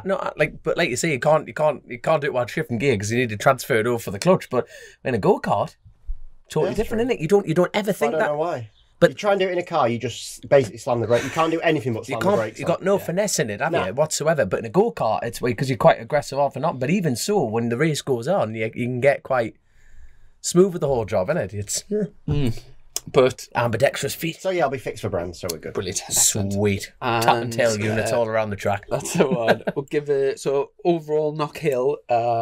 The I tell you what, you think you had it. Oh, my giddy aunt, it was a rough weekend for everyone, wasn't it? He had to drag me out my cot to go help him out for the weekend. Didn't you, son? Yeah, so for FP1, I went for a sneaky wee because we had a wet free practice 1-1 and I wasn't that keen on Soaking. going out. Yeah. So I went to the toilet and then I seen Chris, he wasn't going out at all. And yeah, he told me the plight that you'd had the week on the run up. So come on, boy. Yeah, I've had, so it's been a very stressful and difficult weekend, to be honest. So just in the run-up, I was going to be leaving for Knockhill on the Wednesday. And unfortunately, on the Tuesday, I had an email from a sponsor, that like a good sponsor, and someone that's part of the team as well, not just a sponsor, like a big part of the team. And unfortunately, they pulled out of the year, which was obviously like a massive blow to us all. Financially, and also the fact that he was like he used to do a lot of kind of behind the scenes work with the team. And to add another complication as well, the sponsor owns half the race truck, which is where all the stuff's kept. So Well, what size is that truck? It was like an 18-tonner, wasn't it? So 18 you're thinking tonner, about, like, garage board and everything like that. yeah, It's a lot of gear, we've innit? got like I think we've got about 3 ton of equipment that will take race, and That's just his wallet, that. you can put it all in the back of this truck. So yeah, but basically I've managed, lots of people that helped us out. My dad took the Wednesday off work, and I rang round a load of people that I knew who had vans, and try and scramble as many vans as I could and drivers. Is this and Wednesday? Collect the stuff, yeah, Wednesday. Yeah. So I drove down. It was actually one of the bill-based sponsors. One of the vans I borrowed, Dick Mountain, down at what's Mountain Motor Vehicles down Dick in Mountain. yeah down in that is near Cadwell, basically Lincolnshire. Picked up this van, and the reason why it was such a good van to use was because it's got a tail lift, and obviously with all the garage board Yeah. and stuff, it would have been perfect. We drove it like maybe 20 minutes, and unfortunately turned the ignition off, and the ignition carried on running. So I stalled it, and basically it couldn't get it back working, so that had to be recovered. So then I rang Phil Crow and said, mate, like, are you using your van over the weekend? No. I said, can I please come and borrow it? So I drove over, got Phil's van, then we drove over to Bradford and got my mate Lundy. He lent us his van. So basically big like sprinters and crafters and things like that. And then somebody else from the team, Stan, he's got another big sprinter. So basically we managed to get as much stuff as we could from the truck into vans. All the stuff was sort of needed. And yeah, obviously lots of sort of stress before the weekend. Managed to get the bike sort of midday on the Thursday, and then drive straight up and get everything set up. And like I say, sort of roped in Dominic to drive. So as well as them 3 big vans as well, I took my van with the trailer, everything all packed in, like random stuff. And yeah, Dom came and sort of volunteered for the weekend, which was a massive hand, as well as the rest of I was walking around like a shit myself because I could barely walk. It's funny as fuck. yeah. And so yeah, my dad and Stan got up on the Thursday morning, got everything set up, and by we got up there like midnight on the Thursday, and the night before I was away on the road. I couldn't get a hotel anywhere, so I ended up sleeping in the back of a van with no bedding. So like basically didn't sleep the night before. So yeah, it was like such a stressful build up, but it honestly felt like just to get there on Friday morning and to have the bike in the garage with all the team there and like ready for. I didn't go out in FP1 because it was wet, but to have everything there and things, it honestly felt like just a victory just to be there. So yeah, I was like really chuffed. And obviously the other end of the weekend as well. So once we packed everything away, got home to then unpack everything, had my physio, SJ, came over and helped. Obviously Dom was there, Stan, my dad, got everything unloaded. And then we had a problem with, we've got all these vans all around the country. So then on Monday I had to, my dad, bless him, didn't get, we got packed away for like 1 a.m, then back up at 5:30. My dad went to work for the day, and then when he got in at like 5 p.m. at night, I said, I'm really sorry to ask you this, but can you please drive a van down to Lincolnshire for us? So we got down there for about like 9-10 p.m, and then I then had to go to work in Coventry. Speaking to my dad, he didn't get back till like I think it was 2:30 that morning, and then up again for like 6 to go to work. So I played like a sort of small part in the whole thing to getting there, but the amount of help that I had from like loads of people, it was really, really sort of humbling. And I was like very, very, very grateful for all the help. Another sort of complication, and it'll affected loads of people from BSB as well. One of the flights that from Edinburgh to Gatwick or to Heathrow was cancelled at like 10 p.m. on the night. So one of my mechanics, Kai, got to Edinburgh to get home for work the next day, and there was basically a full plane load of BSB like riders and mechanics that couldn't get home, so they had to hire cars, and he didn't get back till 4:30 on Monday morning. So shout out to all them people. But yeah, it's just one of them things. Like I think racing in general, are like people who go racing, they're like a very sort of resilient group of people, bunch of idiots, and do you know when it's not race like at all costs? Do you know if you had to like describe the job description of being in a race team to someone, people would think like them hours, and it doesn't really like sound. But when you're passionate about something and love something, you just kind of do anything to make it work. You know, my favourite thing about this podcast is we're just two polar opposites here, isn't it? We described the struggles of it, and then Christian's struggle was getting his hair cut and having to walk around Belgium. You know what I mean? Like, I was getting paid to sit there and smoke cigarettes, and like Chris was like, "Oh Jesus!" In all fairness, it was yin and yang kids on track. On track, it was like for myself. It was a reasonable weekend. Finished all 3 races, which was a good start. We didn't test at Knockhill because the whole team was over in the Isle of Man when the test was on. So sort of FP2 was the first kind of run out in the dry. Sort of improved the bike, I've had Mark, Hannah and Simon, my electronics guy, who sort of improved the bike quite a bit over the weekend. He's a nice lad, that Mark Hannah mine. Oh, he's absolutely sound, yeah. And Simon. You made it sound like yeah, just one of them. And Simon, give me a break. But yeah, we've got first race, just kind of we actually had a bit of the bike that was came unloose, so I sort of rode round a problem and just finished the race, that one. Second race, so the first one on strong. Sunday was decent. So it was on the back of Sykes for like most of the race. Taz, obviously after the big crash he had, started from the back, and he passed us like sort of later on into the race, and then as soon as he passed Sykes, he kind of took Sykes with him a little bit, and sort of ended up a little bit in no man's land, like 2 seconds in, 2 seconds behind, but it was a strong 12th. To be honest, that was massively the highlight of the weekend, coming back into the garage. Everyone was so chuffed to bits with that, and I was really pleased with it. And in the 47s, dipped in the 47s as well, which is I was happy enough with that. And then the last race on Sunday wasn't very good, but is what it is. Overall, decent weekend, and like I said, for all of that, when I was thinking about all the effort and all the miles and stuff for like 4 points, it's like you think, is it really worth it? But for me, it is, and I think kind of this whole season, to be honest, is like a massive sense of like a purpose. Sort of, I like feel so motivated, and so like we've got this like huge task. It's almost like an impossible task, but the fact that we're all working towards something and like have something to go at. And obviously there's so many people behind the scenes that help. Obviously there's the team, which is pretty big in itself, but then I've run that like the supporters wall. So there's like loads of people that help us out with there, and obviously all my sponsors and stuff. So it's, when we do get good results, it like really means the world to us. So yeah. I mean, you say just 4 points, but it's like not to be sniffed at, and everyone's got their own goals, haven't you? Like everyone in any kind of racing. That Well, my goal to be fair for you, just for you to have got out in not in FP1 because you didn't want to do it, but just for you to have turned up was the first big win. Yep. Never mind the concept of, or the thought process of actually scoring points. You know, like it's everyone's got their own, like, what they want to achieve, don't they, each weekend? So that was, I commentated on that middle race, and it was impressive. It showed you on the telly box, and it was, good to see you riding. And like, you've just done that, and you're doing all that, and you're sat behind an ex-world champion. You're like on an official bike, and there's you who's flipping not slept for 2 nights, turned up in 12 on a stock engine, on a bike that's you've got great people behind it, but you've not got full-time people behind it.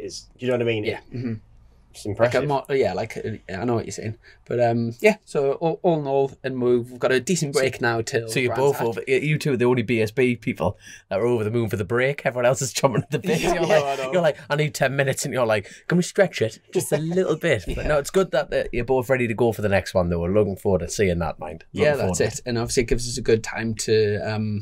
I haven't been off the phone as soon as I finish work on a night time. I've just been on the phone and on my emails and stuff, trying to get things sorted and get all ready for next year. And is that going to leave you in a difficult situation for the rest of the year, or have other people stepped up? Or do you need people well, I'm going to say it for you. I think if there's anyone out there listening to this now who wants to help out Chrissy, for God's sake, please get in touch. It's one of them things where obviously we have got some sort of the branding that the sponsor had is that now up for grabs, if you like. So I guess my job before the next round is obviously I'm trying to replace the lost amount of sponsorship money. So, but it's one of them things. It's and while we're getting on the harpstrings, if anyone's got a front end for a BM, that'd be. That would be really appreciated if someone could get me a front end for my BM. But anyway, continue. Anything you want? Is there anything you want, young man? No, I think I'm all right. Good man. Just on that top, obviously talking about your crash from the TT. What exactly what damage have you done? God, no. The list is growing rather than shrinking. Put it that way. So no, it's like everything. I can get a few things straightened out, but I don't, I don't want to, I'd rather do the job properly, get it fully rebuilt, so the forks, both stanchions are bent, and the frame itself is all right, which is great news. It's unfortunately when it's when I've clipped the wall on my arm, I'll just drag the front end down, so the bike's gone in forward. So the wheel itself is fine.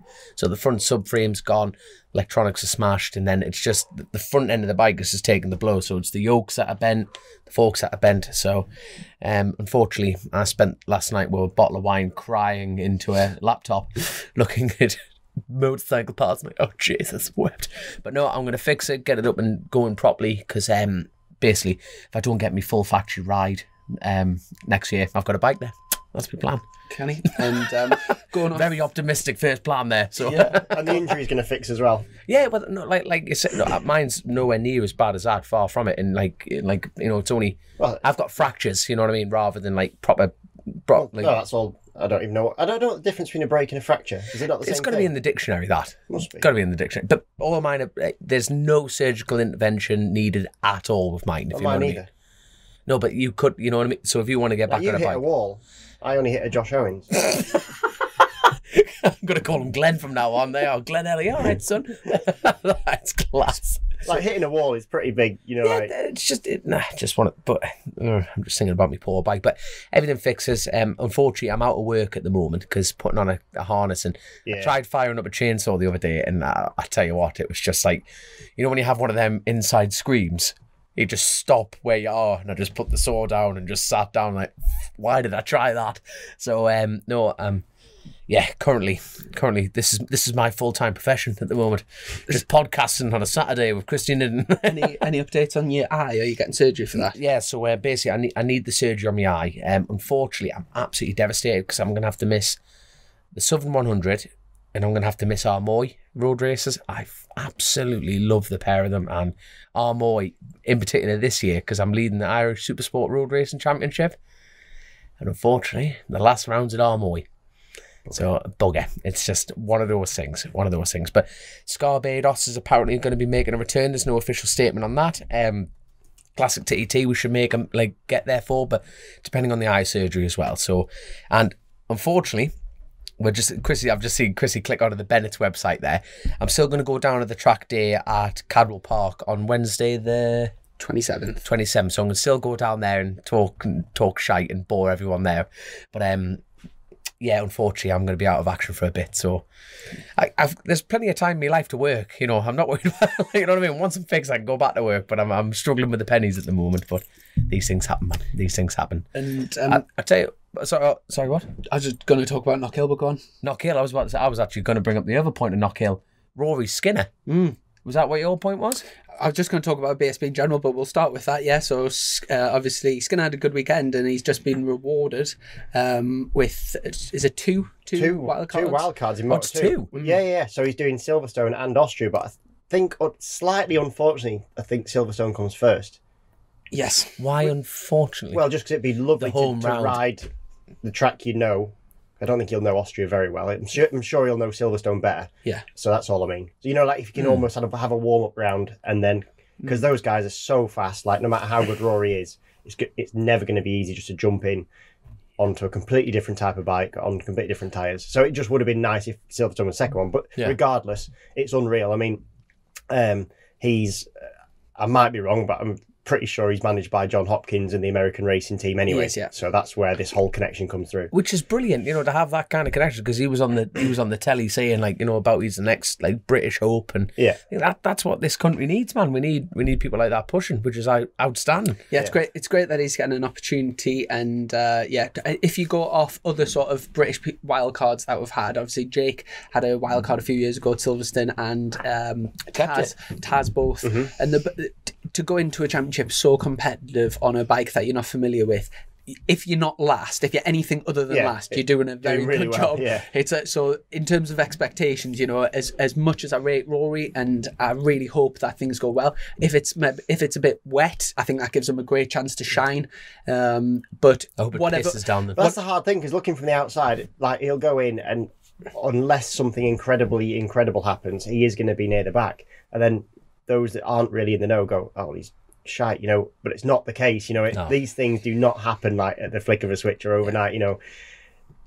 But I think it's not too bad, because those in the know, those that need to know that. So like he's obviously been watched over quite closely from people that are important. So saying that, if you remember, Fraser Rogers had a go just over a year ago at Portimao and wasn't last. He was fit. It actually went really well. Yeah, he'd hardly done any riding before that. Exactly, and amazingly, Fraser's actually been sat out the whole season. So like this, I remember the beginning of the year, his man put a thing on Facebook saying like this time last year he was on the grid with and like named like the top Moto2 riders and like holding his own, you would say. And then this year he's not had any bike action whatsoever, so he's like still sat on the sideline. I think he's one of those riders that's obviously good enough to fit into any sort of team in any championship in the UK, but there just isn't an opportunity at the moment. But so it's just really cool to see another person go through. So that is cool. I mean, BSB this year's just been... I remember doing you will have done it as well, the like you had to do your predictions for who's going to get into the showdown, and I think from what I can remember on mine, I think I'm quite a long way out, because it's just there's riders that are just not performing, there's riders that are overperforming. I had a strong prediction and my outside bet's doing amazing, my strong prediction's doing terrible. If you remember rightly, I said my strong prediction was Leon Haslam. Yeah. Which, can you remember? And I said my outside bet that I think for the championship is Bradley Ray. Yeah. Bradley Ray's leading and Haslam. So like I'm glad that I'm not a gambling person, because I would have I'd be massively losing at the moment. I tell you what, it's good to see Jason back on a rhythm. Yeah, Jason's doing well. Yeah, I mean, you know what I mean. It's usually doesn't do very well at Knockhill as well, so to do the double there is very impressive. I think they upgraded the bike quite a lot at the beginning of the season, and maybe taking a little bit of time to get on top of it. But yeah, the people that are like doing outstanding at the moment are Bradley Ray, Lee Jackson, and Jason's just starting to come up and join them. Kyle Ride's having a strong start of the season, so both OMG bikes. Lee and Skinner doing really well. The people that I'm really surprised at, are Sykes and Haslam. Yeah, I think everyone is, including themselves. Yeah. But it just shows the level of BSB. Haslam, I'm confused at, because he's not that long away from being BSB champion, so he knows the bikes, the electronics, the tracks. Tom, it was always going to be a bit more of an uphill battle, I think, just because it's more going against him. He spent a longer time away from these tracks and our bikes. But I'm still surprised he hasn't it hasn't clicked with him just yet. Yeah. Every now and again he puts a lap in that's pretty quick, but it's only ever real early on with a fresh tyre, and then his rhythm goes away quickly. So yeah, those two I think they were pretty much on everyone's list of who will probably go in the showdown, regardless of what we thought anyway, just because of the experience that they've got and the teams that they're with, and I think they're both a big surprise. Yeah. Perfect time. I put a thing on our Patreon page asking for questions, and I got this one sent in. I had a little listen of it just before the show started, but it'll sort of fit in well. So this is Julian, and hopefully... Good morning, gentlemen. Hope you're keeping well. Hope that Dom and Christian are mended from their recent escapades. I'd just like to say I've very much enjoyed Christian and Chris's recent commentary work. Sure which of you's got the best face for radio, but time will tell. I have a question for Christian regarding the PBM Ducatis. I guess outside of the team themselves, he's best placed to comment on the bike. Josh Brooks recently said that the bike had improved, but the rest of the field had moved ahead of them. I was wondering what Christian's thoughts were on that, especially given that he was quicker than Josh all of last year. I really like him. Do you think that they're failing to unlock the performance of the bike? And I was wondering if you noticed anything on track when battling with them, which sort of give an indicator of where they are. Cheers. Good question. Cheers, Julian. I mean, I liked him till the end, until when I've been battling him. I mean, I've been so far ahead of them, it's unfair. I've not even seen him. No, so... no. Basically, he's sort of hit the nail on the head. Apart from... I've heard that comment from Josh that they've improved the bike, but everyone's moved on. I don't know what they've done to improve the bike, because from my understanding, they've got nothing fresh anyway. So if they have improved the bike, it's only setting, not like some part. But yeah, this year the at every track, Knockhill was a slight exception, although race 2, as in race 1 on Sunday, did go crazy fast. But every round so far, the pace has moved forward quite substantially, given that actually no bikes really, apart from I think O'Halloran, like you said, the McCann's bikes, O'Halloran and Mackenzie have had some slight upgrade. But more or less all the bikes are the same. Like the Kawasaki's the same, like the OMG Yams are the bikes from the year before. The Suzuki's are the same. I know we've got nothing that they didn't have the year before. So the Ducatis, from absolutely all my understanding, is they've got no extra parts.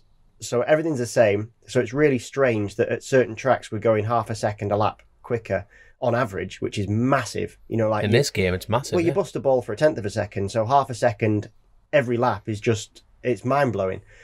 So yeah, the pace has moved forward, and I do think that actually from what Josh was doing compared to last year, he's moved forward as well from his lap times. But it's as if the goalposts have moved quite a lot, and I can't put my finger on what that is. So normally you would say the tyres are different, because that's the only difference. Sometimes you get it that a track rides quicker on a weekend and not on another weekend, but four on the bounce is strange. There's something hidden there. There's something hidden. So my only thought process that it can possibly be is that although the tyres are not different, they might have changed the process in which they make them, and something has changed, because you reckon it's really down to the tyre? It's the only thing that touches the ground. Yeah. You can. They are. It's strange that every single bike on the grid is going faster. Every single rider on the grid is going faster than they did before. Grip. That doesn't just happen, other than if you put an outside factor into it. So I actually think that the percentage change is the same for everyone, more or less. So just from my take from being on track, the only thing that I can clearly see that was where I could see, say, Sykes losing to, say, Mackenzie, was when Mackenzie passed us both. Around the whole lap, it was pretty similar pace. Like when I was watching Sykes and Taz, they were more or less matching each other all around the track. until they got to the hairpin, and I don't know if this is a riding style between the two of them, or whether the bike's allowing Taz to do something that it's not allowing Sykes to do. But as we've sort of got into the hairpin hard on the brakes, the sort of mid corner on the edge of the tyres, that sort of speed, they would do a full lap and would be all like them two would be sort of together, and then from the hairpin to the start finish straight there was like I would say 2-3 tenths, and it all seemed to be, as soon as we got into the hairpin, Taz seemed to carry like an extra like 4 mile an hour on the edge of the tyre, and where Sykes had like sort of stopped and then sat the bike up. So as Taz is accelerating on the side of the tyre and pulling away, Sykes was like waiting to pick the bike up, and then once he'd picked the bike up, there was a good gain. That's the only thing that I could visually see that was. And that's pretty much what you've described is pretty much the big difference between the Ducati and the Yamaha. You know, like when I rode the Ducati, it's definitely a very much brake hard, brake deep, turn it, get the bike stood up and go again. I've never ridden the Yamaha, but from everyone I've ever ridden against, it's like a lot of corner speed and a lot of tractability at high lean angle. So, yeah, they have their strengths and weaknesses, don't they? That all the bikes do. And I think if you watch even World Superbike, the way that Bautista rides the bike, it works so well for him because he picks the bike up so well that bike's never at as much lean angle as what a lot of the other Ducatis are. So I think the Ducati struggles on anything where you have to accelerate from slow speed up to high speed and continue to lean angle. That's what I always struggle with. I think it's only down to the fact it's got a single-sided swing arm. I think they have to put so much rigidity into it because it's of the way it has to hold the wheel, that it's just, no matter what you do to it, it's always going to be stiff. So it therefore doesn't pick up as much traction as anything else. And I think the way that the Yamaha makes the power, so the cross-plane crank is its probably strong point, and the ability to, it seems really settled from off brake to on throttle. The Yamaha never seems to get unsettled at that point, whereas a lot of other bikes you see the rider has to do almost break the corner down into sections, whereas Yamaha riders, and I've never ridden one, so it's not like, it's only from perception. Would you like to ride one? Yeah, of course. Like, as in just to see. I'm very happy with my Suzuki, but you know, like. I'm not trying to trip you up. You know what I mean? I'm just like, you know. But no, it'd be interesting because I don't know, but it's just from everyone that I've seen that get on that bike suddenly picks up speed in a certain place, and we've seen. But Kyle and Brad. Well, I was just about to say, we've just seen how certain riders, when they get on a different bike, I think with Kyle and Brad, two things have happened there. One, they've got onto a bike that's better, because I think those Yamahas, obviously they won the championship last year, but also it suits their riding styles as well. So Kyle and Brad are both like real corner speed people that get on the gas early and sort of like roll that speed round. And that's working really, really well for them. I've said it so many times, but you know, like motorbike racing, you jockeys, so you ride the horse that you know, doesn't matter what jockey you put on a Blackpool donkey, you're not going to win the Grand National. But the other way around as well, if you put a bad jockey on, you know, Red Rum, I think that's dead, but it doesn't matter. Do you know what I mean? You're not going to win either. So, and it's about matching and marrying those things up. At the moment, it seems reasonably clear that the standout bike is the Yamaha, and we see that in multiple championships around the world. You know, BSB, Moto America. World Superbike a little bit less, but you still see it. It's there. So that's a different kettle of fish, really. Isn't it just seems that they've got something good. Going off last year to this year, the sort of the people that have moved the most. In terms of Danny Buchan didn't have usually he's really strong at Knockhill. I think he was a bit disappointed with his Knockhill. Usually a podium. Usually a podium double win last year, didn't he? Yes, and I don't know his exact results, but he wasn't challenging for the podium anyway. So I think he would have been disappointed. Lee Jackson has made a massive step forward. Massive step with Jacko. And you can't do anything but take your hat off to him this year. And the team, they're doing a fantastic job. And it's almost like the Yamaha and the FS3 team there, though, like the standout. The bad thing is when you separate them FS3 to any other Kawasaki in any other championship, they proper stand out. Them FS3 bikes, they've Speaking of Kawasaki, I was also going to give a shout out to Storm Stacey as well, who's made a brilliant ride. Big step forward. Rode really well at Knockhill. And that's the results actually didn't reflect it. Yeah, at all. It was actually Haslam that crashed. That sort of took him out. And he was on for a good result there. Yeah. He was really high up in all the practice sessions, and they've made a good step. And that's off the back of, like, last year when I was on the Superstock bike, he was in the Superbike.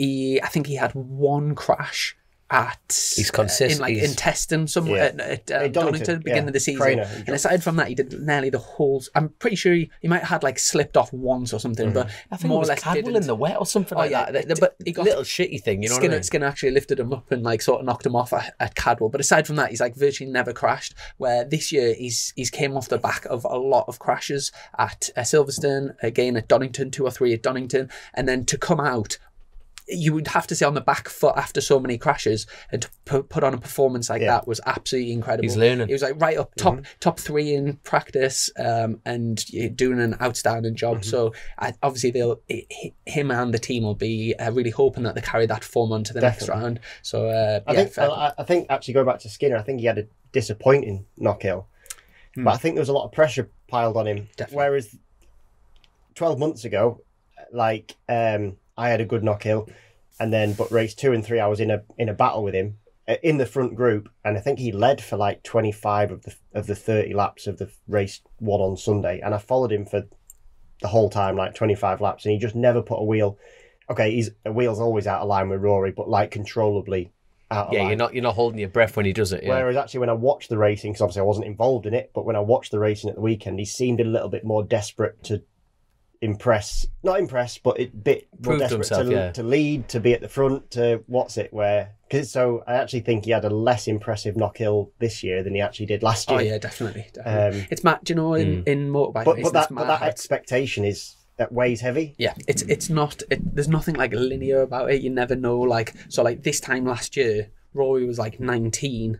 Lee was 25, and Rory was like leading the races and things. You'd think 1 year on, you'd think what's actually happened is Lee's made he's like 5 years older or whatever, but he's the one that's made a massive jump. And that race where they were battling on the last lap, and he did him into turn 1, and then he's feeling it. You know, the lap before as well, when Skinner then did him back into turn 4, and that's like a dangerous place to pass. So to do that on your teammate, and then for Lee to get the better of him at his home track, is, you know, like you can't, like I say, you can't do anything but take your hat off to him. He's doing mega. And it's one of them things, like, I think me and Leo, like, the same age, and we've from like Super Team days all the way through. He's always been 1 year ahead, but we've more or less went through. And there's been a few times where he's like sort of. Well, he's always been like the nearly man. Like, he's just been hovering around, you know, like. So when we first stepped up. He stepped up to Superstock 600, and I think I was on a 125. And the first race of the season, he got lapped by Jake Dixon. And at that point, you think, wow, like, he's like, that's the progression. But as soon as he's like on the back foot like that, that's when he comes out at his best. And he came out and he won that championship that year after getting lapped in the first race. No way. Yeah, at Brands Hatch, you can look at the results. And same again, like this year, like it's almost. You feel like he's on the back foot, and that like Rory's going to take the limelight, and he's he's such a determined character, and he always, when he's like put down, if you like, or like things, that's when he comes his best. So like it's almost like if you were his coach, you'd be like sort of telling him how everyone thinks you're shit, and he'll win the championship, because that's that's when he comes at his best. But I don't think anyone foresaw how well he was going to ride this year. But that's like the key to like when he comes at his best, when people when people sort of write him off, or I mean at the beginning of the season. I'd love to see how many people have got him on that top 8 prediction. Yeah. I don't think that many. So as good as he is, I don't think that many. Whereas now, we'd have to look back. I don't think. Hold on. We did a top 8 prediction, didn't we? I think at the beginning, and I don't know if I can't remember if any of us put Lee in top 8. I don't think I did. He could easily win the championship this year. 100%. So by default, he's going to have a shit year next year. But certainly the FS3 bikes seem to have made a big jump. Yes, definitely. Both of them together have jumped. which also indicates that a team has made a step as well. You know, Yes. like when both riders make that Yes. step, you know, like if one did, you'd go, "Oh, he's going well." Yeah. Whereas you pair go, of them. "They're going well." I was speaking to Darren the other day about it actually, and he said there's not like one thing that they've like made a big step. It's just marginal gains everywhere, Yeah. small little changes, and it all seems to be like lots of small changes seem to have made a massive difference. So But where the championship's at now, you know, like it seems like maybe the first 6, which I'm going to have to try and reel off the top of my head. I'll get the championship up for The you. first 6 seem reasonably safe, but then The bottom 2. everyone else is battling for that 7-8, which is, I think at the moment, probably Bridewell, Brooks onwards. So then you've got like Hickman out of it, you've got Sykes out of it, you've got Haslam out of it, you've got the champion Taz out of it, you've got me out of it at the moment. I'll I run think. through. So we've got Brad Ray, Jason O'Halloran, Yeah. Lee Jackson. So them 3 so far, even if they stop racing now, I think would probably make it into the showdown with the points. Yeah, Jackson's on 174 Yeah. points, strong points. Skinner 148, Kyle Ride 141, Glenn Irwin 134. So Glenn had a mega start to the He season. got with the 75 in the 3 races. Yeah, so- first 3 races, and then he had a decent round at Knockhill as well, to be fair. So that's 6th. Then, yeah, like you say, from there downwards, there's a huge jump from Glenn. So from 134 points, it goes to 94 with Tommy Bridewell. So you've got Tommy, Danny, Josh Brooks, Peter Hickman, yourself, Haslam, Andrew Irwin, Tom Sykes in that group, and that goes from Tom Are you in the Sykes. championship? Tom Sykes is Don't know. four. I'm on BBC 2. Tom Sykes has got 47 points and Tommy Bridewell's 94, so it's not like a massive jump. And then below them you've got Taz McKenzie 15th, Vickers 16th, Storm 17th, myself 18th, Tom Neve, Dan Linford, Mizuno, Danny Ken, Takashi, Josh Owens, Mossy, Delves. Oh, sorry, I'm reading You're in the people with non- point. you're in the Yeah, no pointers. no points. Yeah, so from Josh Owens down, those are the people that haven't got any So actually on those ones as well, like we haven't mentioned Vickers, who I think a lot of people probably tipped to have a good season, you know, moving to the FHO BMW, Yeah, after what he's been able to do on the Lee Hardy bike and everything like that. Yeah. which I think until a few seasons ago was probably not looked upon as one of the top teams. Then I think Vickers and Lee Hardy together, they brought it to a level where, you know, like people really thought of them as something. And then Vickers, I think, moving to an official looking team. The FHO squad looks so professional. It is, isn't it? Yeah. Seems to have really struggled to have gelled with that one. Yeah. You told me a surprising stat just before that Luke Mossy hasn't scored a point yet, which is really surprising because he was pole, like you said, at the last race last year. Yeah. So there's a few sort of hanging out towards the back that you think, flipping heck, you know, like if you saw those names, you'd be like, yeah, they could really challenge, and yet they're really struggling to do anything. I tell you what, I don't know why they call football the beautiful game. It's a load of shite compared to this. Yeah. This But is it's the so beautiful tight, game, it's isn't so it? close, you know, it's so... It's bad. Just to mention in Vickers, Sykes put a proper move on him into turn 3. He was like, so And after, sent him off onto the after gravel. the safety car, Yeah, he was sorry. like fully committed in, and Sykes just like lifted him up as he things and put him out on the gravel, and then I think he just pulled in the pits after that as well. So Yeah, he did. effectively, It was kind of a weird one, because when I was watching that one, and I didn't really see what had happened, but it came up that the race direction were looking into it, but nothing got done. But then it looked almost like Vickers had broke down, like he was in no rush to get back on the track, which was kind of a really weird... I think at that point in the kind of race, he weird probably to knew see. that he wasn't going to get any points, and then it's pointless risking a crash for no points. I think that probably is. But I know what you mean. He was kind of like, what's the word? gesticulating. That's the one. And it's like, Yeah, rather than worrying about getting back at it and punching him afterwards. Yeah. Mhm. Yeah. Yeah, it was like quite a chill. I just found that really weird. Rejoin. He just I know what you mean. I thought he broke down, is what I thought. Broke a chain. That's, you know, he took that long to get back on track. I thought, oh, it's a technical. Yeah. Mhm. Anything else to wrap up? The Knockhill? Super Sport was quite surprising. Not really. Jack Kennedy pissed I off. was going to say Appleyards are usually a very strong team, and they didn't have the best round at not especially for their standards. Brad Perry. Yeah, 'cause he had a great round. That was like the Donington. making of but last year Knockhill, he just pissed off. He was away, Brad wasn't Perry he? was amazing at Knockhill last And year. also at Donington last time out, he did the double. Yeah. He beat Because Jack. I know at that point last year, the results that Brad was putting in was really putting him on the shopping list of a few people. Yeah. But then it sort of tailed off a little bit. That was Jack on the 636, isn't it? Now that you've got Jack Kennedy on the R6, it just...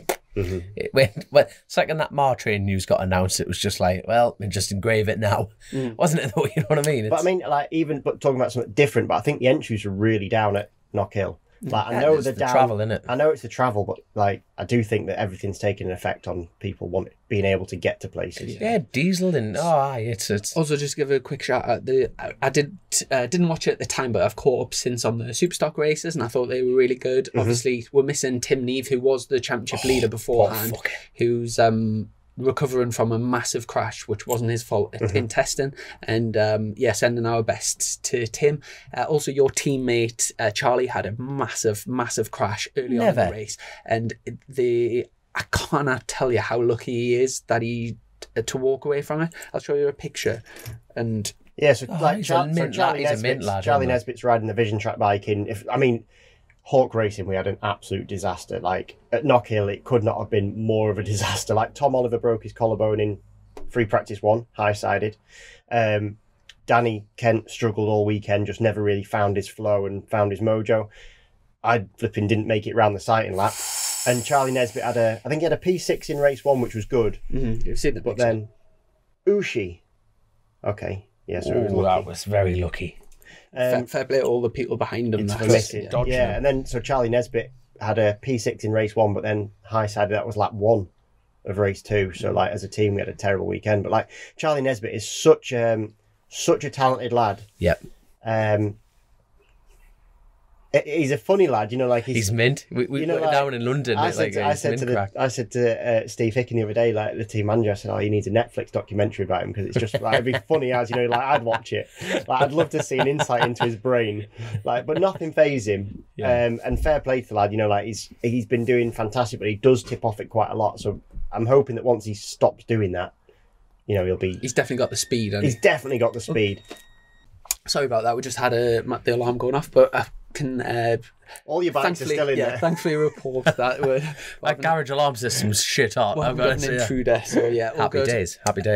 But I tell you what, sorry about apologies here, because I'm actually gonna have to dart off very, very soon, so I'll have to leave. Well, hold on, I don't know why I'm apologising. Just one co-host is leaving, just leave the other two co-hosts and ramble on, which is all good. I get time and a half from now. There you see, you could have my wage if there was a wage. Bloody hell. But I'll tell you what, before I dart off, there was a big crash at Kells, which actually abandoned the meeting, and unfortunately, as senior support rider Jack Oliver unfortunately lost his life at Kells, and I cannot tell you enough how loved the lad was, and like the lad was going places. He really was. Even though he was in the senior support races, which means he couldn't contend in like the main super sport and the open, his times were absolutely on the pipe, and he was safe, calculated, and unfortunately he lost his life at Kells there, which is it's another blow to the Irish scene, because there was a huge send off for like Davy Morgan as well as Jack, and you know what the Irish are like, and they do things properly, and they just hold the sport so close to the heart, like we all do, you know what I mean? But absolutely gutting. And I tell you what, it's been a bad run at news at the moment. But Hayden Gibson, obviously, you know, who does our lids, he recently lost his father to a stroke as well. It's just, so obviously our condolences go out to everyone, you know, on that side of things. And that actually brings onto it like a good point, you know, like the Stockton family have actually a GoFundMe system, don't they? So yes, I'll tell you what, I'm gonna actually sign off and go off from there. But Christian, great to see you again. Get well soon, and we'll catch up from there. Right? Sorry, I'm getting this habit of bailing out on you lads all the time. There you go. So happy days. Right, catch you lads later. No problem. See you down. See you a bit. Yeah, just on that note, so Bradley and Roger Stockton are the sidecar lads. Yeah. Father and son. Yeah. So really sad. That passed away at the TT. So there's been a GoFundMe page set up by, I presume it'll be like either the family or somebody from the family, but we're shared on the Chasin The Racin Facebook page, but it's also on, I think if you go visor down, you'll be able to find it. And yeah, obviously that'll have left the family in a very difficult financial position. So if anyone if anyone would like to help out, just you can find the link. Just message the page and I'll send you the link for that. But yeah, very, very sad news. I did actually have a quick flick through the motorcycle news before we started this, just for a few topics of conversation.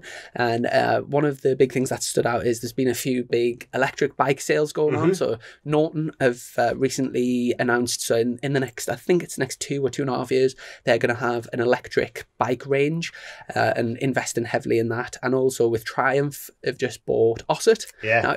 Now, know your mate Matt Late, is his son, do they ride Ossett? Or? They ride Revies, but it's a similar, so I think I don't know exactly, but the Ossett was really based around the trials market, and the Revies is like a scoot bike but with a little electric motor in.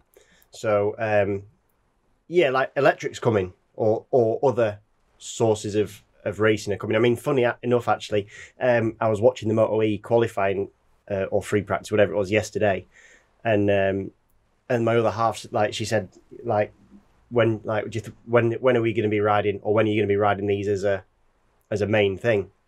And I think it's coming really quick, but I don't think it'll happen as a crossover, because then someone else also asked me, in fact it was Hugh, father-in-law, said, when do you think someone's going to enter a bike to actually race in the main class, i.e. MotoGP? And I don't think that they're going to make one competitive enough to race at the same time, directly at the same time. You know, like, I don't think there'll be that crossover where we went from 2 strokes and 4 strokes and there was a crossover pattern. Yeah. I don't think that'll happen.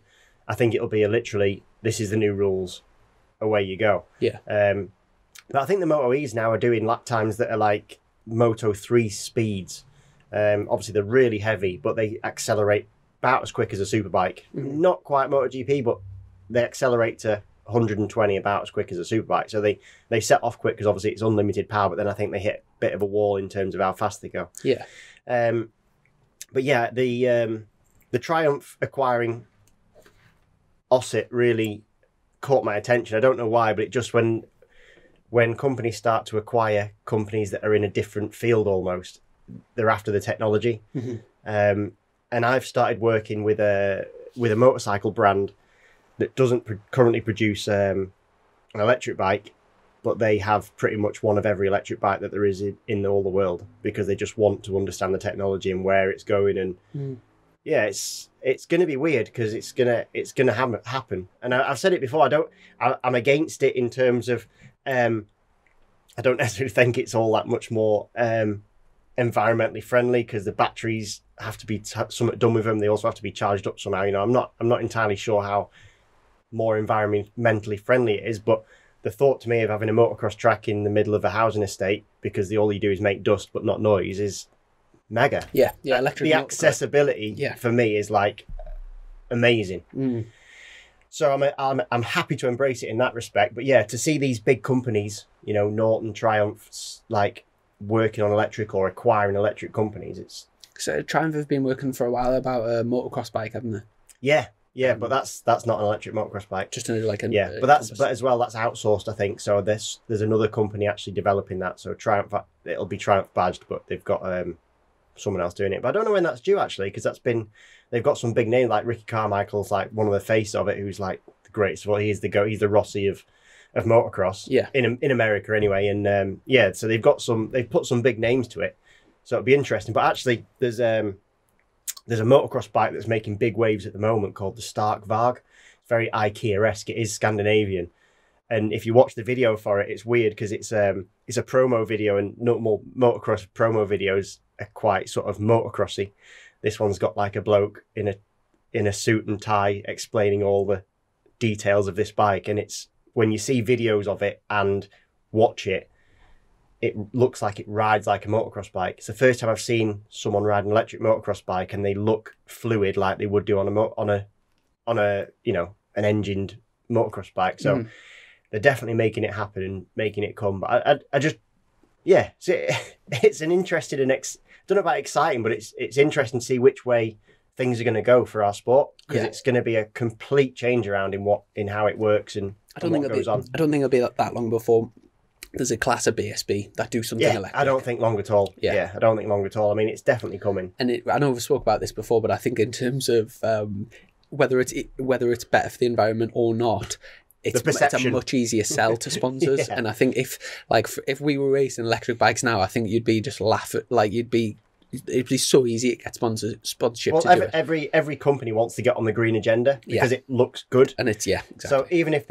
if that's completely wrong because your electric motorbike is powered by 12 generators out the back to be able to do it, and the batteries have got that's all what it looks like. 12-month shelf life, and then you have to landfill them. Then actually, it's not true. But I do think that a lot of the companies want to get on that green agenda. But for me, it's the noise thing. 100%, it's the noise thing. I think when it comes in, like we just spoke about Matt, like he can take his kids down to like the local park. Maybe not the local park, 'cause you would make a mess of the grass. But like a local field, and no one's going to bat an eyelid. Whereas if you take them down there on your Pee-wee 50 or something like that, or your KX65 is a bit more noisy, people start moaning. Yeah. So it's suddenly going to open our sport up to kids actually more than anything. And if you can get people into it early on, I think it's mega. Yeah, no, bang on. Just in terms of just a quick few things from MCN, there was the Wayne Rainey's riding at Goodwood. So did you see that this week? So for the first time in 30 years since his accident, have you seen the video of him? I saw the video. I think the first run up to had Kenny Roberts Senior behind him. All right. So yeah, Wayne was paralysed from I think from the waist down. And I was actually zooming in at some of the pictures. So what they put is on his foot pegs, they put some bicycle cleats on. So that held his feet in. So I guess on the bottom of his boots, he had some cleats as well. And then they sort of like taped his legs on. And he let rip actually on the straights, because they don't have tyre warmers either or nothing. So and that was his first run, he let rip. So I think it was quite nostalgic for everyone to see that. Yeah. Obviously, Goodwood looks amazing, But, do you know, say if you haven't ridden in a while and then you first run out of if you go testing, the first time you come out of pit lane and then you open it up and you're like, yes, we're back in business sort of thing. Imagine having a 30-year break in between doing that. Doing it in front of all these people. Everyone wants to see you do it as well. Yeah. Oh, be really cool. Have you done Goodwood Festival Speed before? No, never done Goodwood. I would like to. It looks cool. If anyone's listening. Anybody? Next year. And also, I don't know if you've seen the news, but this week Top Rack had it was like a sort of private test, but there was a few pictures leaked of it out with Quattraro, I think, went out on a MotoGP bike. I don't know if it sounds like he's not going to get a chance in MotoGP now, doesn't it? But I think everyone would love to see, even if it was just a few wild cards or whatever, I think everyone would love to see just how he would get on. And in terms of World Superbikes as well, up until the last round, he was not quite as dominant. But saying that, this time last year, it took him a while to start winning. And then when he did start winning, he then came on really strong. But yeah, beginning of the season, it's been more Bautista and Jonathan sort of sharing the victories. But yeah, he rode. Did you see the last race? I saw the last race, yeah. And how hard he was riding. It just looks so far over the limit. And to be fair, Jonathan looked like he was pretty much on his limit as well, but getting dropped off. But the stoppages he's pulling, and you watching and you think that bike cannot go any faster around that course. So fair play to him. And then Bautista just looks in his comfort zone. I'll go back to the Top Rack thing on the MotoGP. One, it's just such a shame. So he's got a test on a MotoGP bike for absolutely no reason whatsoever. Literally is just a thank you for being amazing, winning the championship. Have a go on this bike. But it's almost like, here's a bag of sweets, you can take two, and then I'm having the bag of sweets back, because he's not going to get that chance. And actually that is going to filter down, because it probably has implications. The fact that next year MotoGP is only going to be 2 Yams on the grid, that leaves no space for Top Rack, obviously, and Locatelli's going to stay at Pata as well. So that actually filters down in terms of potentially even a problem for Taron, who didn't move up to World Superbike after winning BSB last year. And I don't know if it was promised it as a continuation next year, but whatever it is, I'm sure he was hoping that in 2023 World Superbikers will be the go. That might leave him really without a ride. Yeah. In that respect, he'll never be without a ride, but as in to move forward, because that it all filters down. So if that stepping stone progress doesn't continue, if Top Rack doesn't move up, that next space doesn't get opened in the factory team, which means the space doesn't get opened in the GRT team, which it all filters up and down.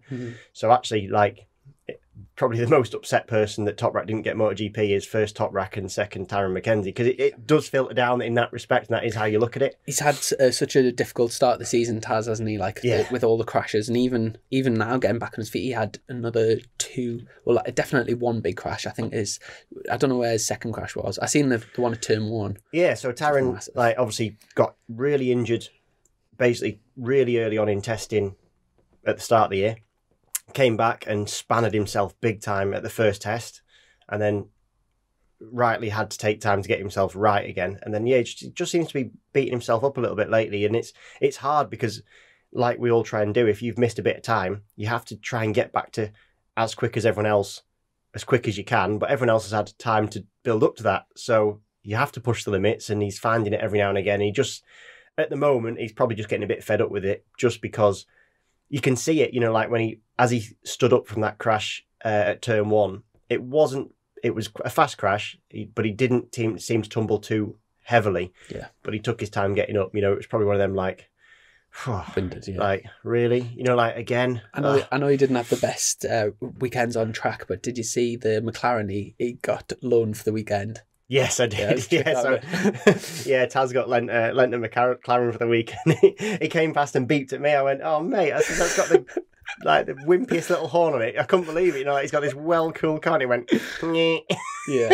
no trick bit of kit, but yeah, well deserved. After, I mean, last year he was phenomenal, wasn't he? And I'm sure once he gets a few rounds under his belt, he will come strong. And with even the showdown, even though he actually rode really well from the back of the grid, and then to get in the top 10 from the back of the grid at Knockhill is not easy, and then rode well in this. He did what he had to do on Sunday, which was just finish some races. Let's start to rebuild what we've got. And he's one of them that he'll uncork it at some point, and then because he's got the ability to win races, he can put in a massive points haul in a short period of time. Yeah. So don't discount him one little bit. Yeah, it's one of them where it is possible that he could sneak in the showdown and then just have a mint last 3 rounds and still contend for the championship with the regulations that we've got. Without the showdown, he would be out of the championship. 100%. Yeah. But yeah, well, time will tell if that comes off. And then I was going to go back to Bautista, because I really wasn't sure about that. When Ducati re-signed him, I was like, I don't see how you can do the same thing again and expect a different result. So Bautista nearly won he won the first 11 races, didn't he? Was miles ahead in the championship. Then Johnny overhauled him, whatever it was, 3 years ago. And then Alvaro went to Honda and sort of was just riding that bike to its capabilities. And then Ducati re-signed him, and I was really unsure about that as a re-signing, because if you think, well, you've gone toe-to-toe with Johnny already previously, the bike's the same, the rider's the same, how do you expect a different outcome? The season's not done yet, but at the moment it does seem to be working out. Yeah, he looks, as a combination, they look pretty unstoppable. They look fantastic, yeah. The way he rides that bike it just works. Yeah. It's all well and good. I said before about you have to have the right bike and the right rider, but it's not always as simple as that, because actually those two also have to gel.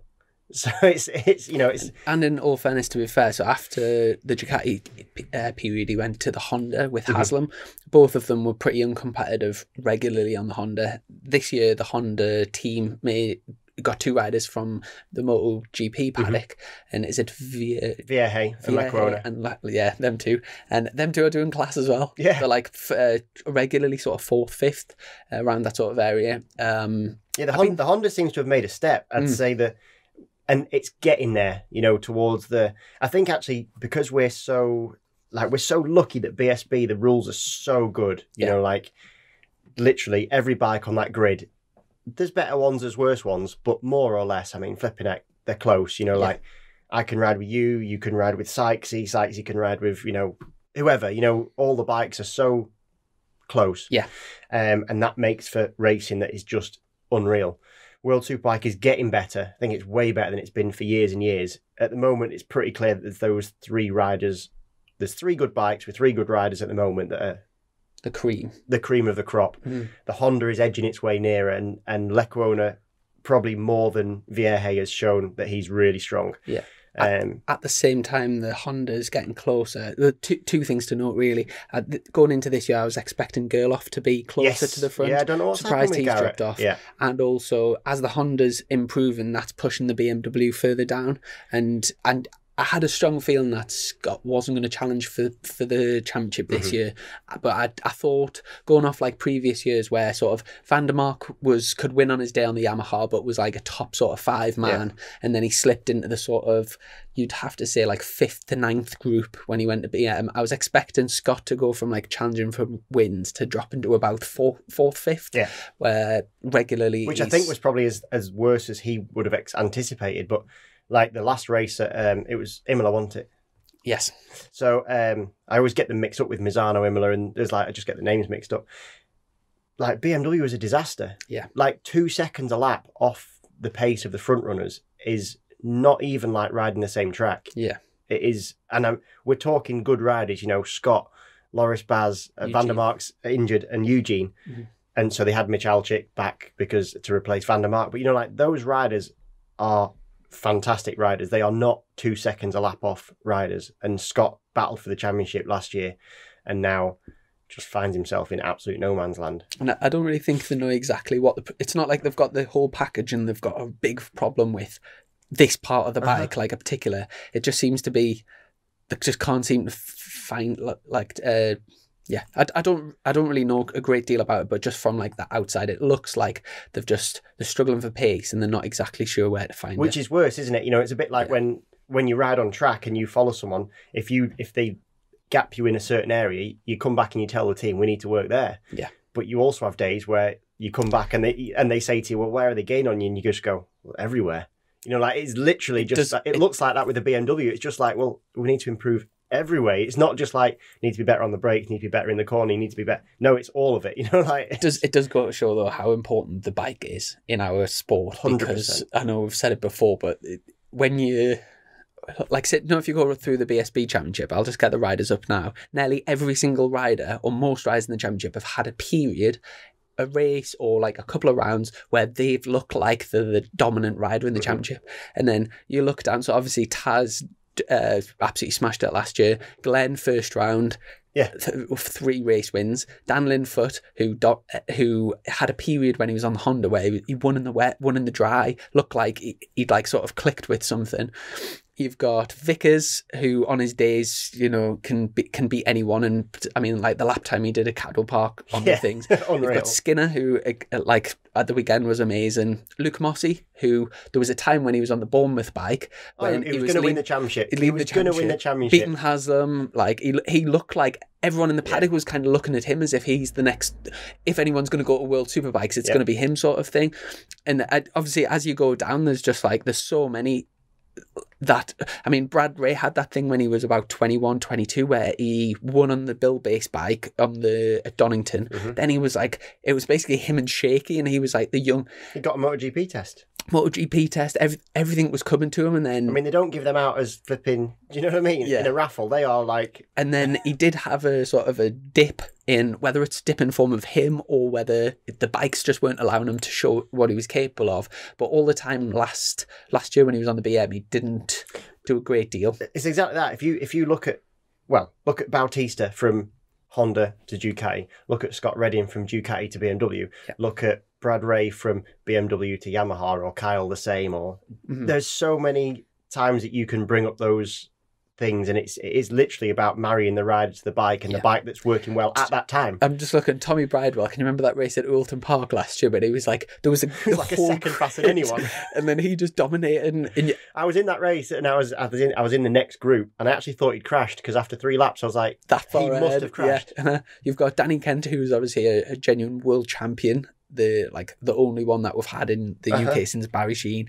Hickman at Cadwell Park last year, where he just looked unstoppable, dominating. You've got Kyle Sykes, obviously two times world champion. You've got Haslam, who's obviously won numerous things, won the championship. Danny Buchan, who at times has looked unstoppable. But any of those people can finish like 14th, 15th on a bad day, and it is a great championship we've got. Like, it is proper class. So in terms of World Superbikes, I've been a little bit out of touch. I watched those races from Imola. They're at where they're at next. I know MotoGP are at Assen this weekend, aren't they? Yeah. I can't remember where World Superbikes are at next. Do you know? No, I don't know, but we've got Donington coming up soon. I do know that. Yeah. So that'll be interesting. But hopefully there'll be a good British contingent go and turn up and watch that. Do you know who's doing wildcards for that weekend? I don't actually. I know that Taron is supposed to be, because he was supposed to do Assen earlier in the year and obviously he got injured. Yeah. So I'm pretty sure that he is penciled in. And that is on a that's not his BSB bike. Yeah, like a World Superbike spec. That's a proper World Superbike spec. So that'll be built by Crescent, as far as I'm aware. Yeah. Put into their colours, their McCann's colours. Yeah. And yeah. So that'll give him a real good chance to have a go at it. I don't know if he's going to get to test it beforehand, because like I said, I've just been out on a bike with electronics and it's so different. Yeah. So I hope that he gets a chance to test it. No, we were saying about like so-and-so beating so-and-so and so-and-so. Last year, Luke Mossey on like not a competitive bike at all was ahead of Bautista on the factory Honda at Donington. Yeah, on the bike. Pedicini and bike. You're looking now, and like you say, he's in BSB this year having a hard time. Yet he was scoring points. He was scoring points in World Superbikes, like battling with Bautista last year, and you're just thinking like it is mad. Because you look at that, you could say, okay, well, Luke Mossey could be leading the World Superbike Championship, or or the other way, if Albro came to BSB, he'd never score a point. It's like. But it's not. It's a snapshot in time, innit? You know, it's... Exactly that, yeah. In terms of MotoGP for this weekend, by the time this podcast goes out, it'll be Sunday night, so the racing will have finished. Are you still sticking a couple of quid on a few races, or have you... Yeah, no, I love it. I'd put money on Alicia Spargo at 80-1 to win the championship, but I backed out. Can you cash out? I have cashed out early, so I'm already out. I'm gutted, because actually, I think I cashed out far too early. It was after like round 3, and I thought, he can't keep this up. Flipping fair play to him. He's kept it up. Like, those Aprilias look awesome right now. Yeah.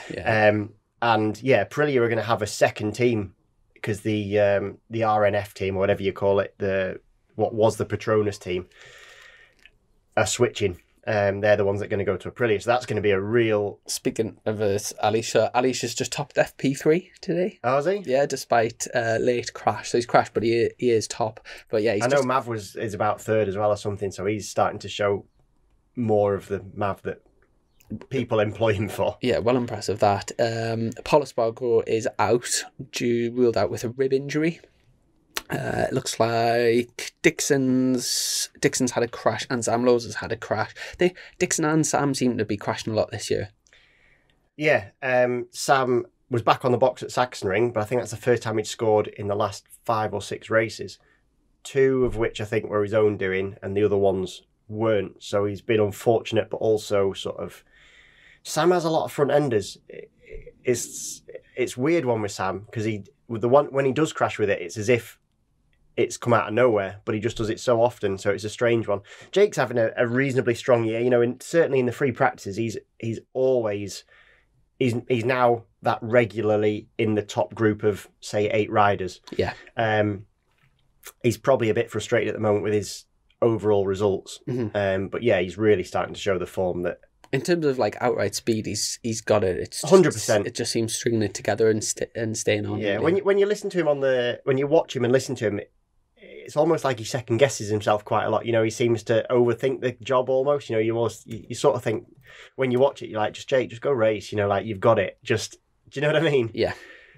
He's because there was plenty of talk of him maybe going to MotoGP. That seems to have gone really, really quiet. So the MotoGP thing's been rocked massively by the news that Suzuki's pulling out, which has been the big sort of... I think it's actually going to kickstart a load of things going on. So obviously Mir and Rins are looking for a ride now. Mm-hmm. It looks like Mir is going to go to Repsol Honda to partner Marc Marquez. Paul Espargaro is apparently going to Tech 3 KTM.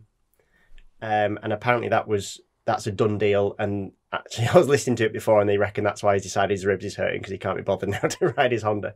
And Honda are having a terrible time of it. It's that weird scenario now that Honda is always thought of as the best bike, that now people are almost shying away from it. You know, I think it was that last round that it's the first time they haven't scored a point like any Honda in something like... It was a crazy stat, you know, like 15 years or something. It's the first time they haven't scored a point in all that time. So they're really in the doldrums to trying to understand what's going on. So yeah, apparently Nakagami's not going to keep his seat, and Ayagura's going to come in. Right. They're going to give Alex Marquez the boot, and I think Oliveira is going to go into that seat, which will be really interesting. Yeah. So yeah, there's going to be a load of movement going on with all those teams. Are you going to go to the British Grand Prix this year? Have you got plans to go there? No, I don't think I will. Yeah. I went last year and it was I really wish it was at Donington. I know. Silverstone's great to race, especially on those big bikes, because you need to let them stretch their legs. Yeah. But I think the atmosphere that Silverstone creates is a little bit stale.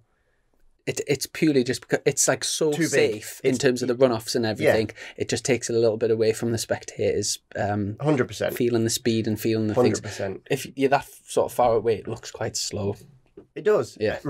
Despite the fact they're doing 200 and something mile an hour, you're like... It's like the best riders on the best bikes in the world, and you're like, it's a little bit deflating. I think, anyway. FP4 results, so Quartararo's top. Quartararo's on such good form at the moment. Bagnaia second, Miller third, Alicia Spargo fourth, Miguel Oliveira fifth, Martin sixth, Bastianini seventh, Mav eighth, Brad Binder 9th, and Luca Marini 10th. Luca Marini's another one that's coming on strong. Yeah, well, I got it wrong just before. So Oliveira is going to the Aprilia RNF, and Alex Rins is going to ride the LCR bike that Alex Marquez is getting rid of. Right, okay. So it's really, and apparently Alex Marquez is going to go on to either Bastianini's bike or one of those two bikes. So there's quite a lot of... There's loads of moving and shaking, and obviously the big fight at the moment is for the second seat in the factory Ducati.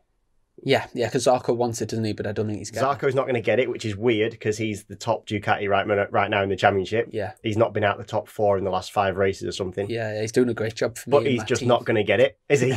Yeah. But I've got like an old Ducati team, I think, now, and I changed things around because I did have Suzuki as my manufacturer, but as soon as they pulled out, I've changed it to Ducati. But because Ducati were quite expensive, I had to sell some riders and get some less good. But yeah, I've had Zarco in from day one, and Bagnaia. Bagnaia is so talented and such a good rider, but he's just crashing too much at the moment. Yeah, it looks like he's out the championship fight now. Yeah. But yeah, for that second seat, so obviously Miller's leaving, he's going to factory KTM. Yeah. So that's a done deal. So there's Jorge Martin and Enea Bastianini sort of scrapping over that second Ducati bike. But it's kind of a weird scenario that we've got in racing now, in MotoGP, because it's weird because those factory bikes are no different to the bike they're on anyway. They're literally just changing garage. Yeah. So it's kind of weird. They're scrapping over a bike that's not going to be any different to what they've got now. It's almost more of a kudos thing, and more of a, yes, they'll have more technicians. They are more involved in the factory, but actually they've probably got, within reason, the same chance on the bikes they're on now. Yeah. And maybe even in less of a pressured scenario. Yeah, some riders definitely do better. And I did actually read something about Zarco saying he's happy where he is. And maybe that is the knowledge that he's got. He's got a bit more sort of time under his belt than the two young guns that are fighting for it, that really want the factory seat. You just wonder whether he's just like playing that clever game and just goes, do you know what, I'm quite happy where I am. And racing is so much about the head, isn't it? If you've got a happy head, you go fast. Yeah. If you haven't got the pressure of you're in the factory team, you have to perform, otherwise you're toast. You know, actually, you could be better off. Oh, 100%. 100%. So in terms of predictions for this weekend, who are you fancying for top 3? I'm going to go for Quartararo and the two Aprilias. Just for an odds thing, I think Mav was incredible at Aston last year when he was like wanting out of Yamaha and suddenly turned it on for one race. Yeah. So I'm going to do that just because I think the odds will be quite good on him. It's always quite a close race there, and it is. And but Quartararo, if he gets his flow going, he's been fast all weekend. Aleix just seems to have found that sweet spot of being able to just. He's never out the top 5 in any session now. You know, like I was his biggest critic. Like, honestly, I could not understand why anyone employed him. I just didn't get it. Yeah. And I'm sure on the podcast we've once said something about like how amazing his manager is. Yeah. So, like before he had this like sort of massive spurt, he'd been in GP for so long without showing any glimpses. He'd never even got a podium until Silverstone last year, like in any class. He was it was just bizarre, and yet he's got, you know, a house in Andorra and 3 Porsches and, you know, like whatever it is, living the life. He flies his private plane everywhere. You just think, oh my God, you know. So I've gone from being his biggest critic to actually I quite like him because I disliked him so much. Now I really quite almost cheer for him. You know, like, and he's and it's weird because he's still not in a way, he's still not almost given the respect that he deserves. You know, that he still gets talked about, but not talked about directly. Yeah. You know, like he's an afterthought. Whenever you hear any of the pundits, they go, right, who's your man for this week? And they go, oh, you know, Francesco Bagnaia, Fabio Quartararo, even Jorge Martin, blah, blah, blah. Aleix will be there. But it's always the afterthought, and yet he's the one sticking it to him. He's the one second the championship, you know. I mean, bless him when the other week at Barcelona, when he celebrated a lap too early. I mean, oh, the poor guy. Funny enough, we've just started a thing on the podcast where I can't remember who it started with, but I asked them what the most embarrassing. Yeah, it was Gav Emmett, I think it was. Asked them the most embarrassing moment of their life, and it became like a running theme. And then when that happened, it was like I think I put a thing on the Facebook saying like, Aleix, what's your most embarrassing moment of your life?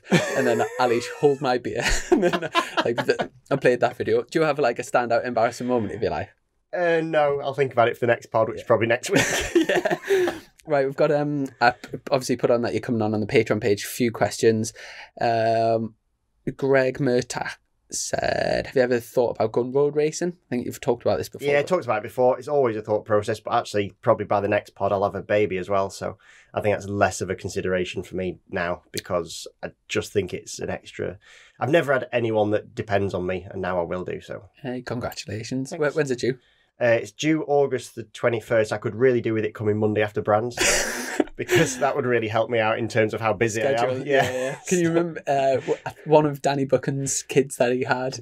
It was delivered on like a Friday night. So he did FP1, FP2, went to hospital during the night. They delivered the baby, and then he was back for like qualifying the next day. Well, actually, Mossy, I think, had won at Alton one time, and his baby, one of his, I think he got a few.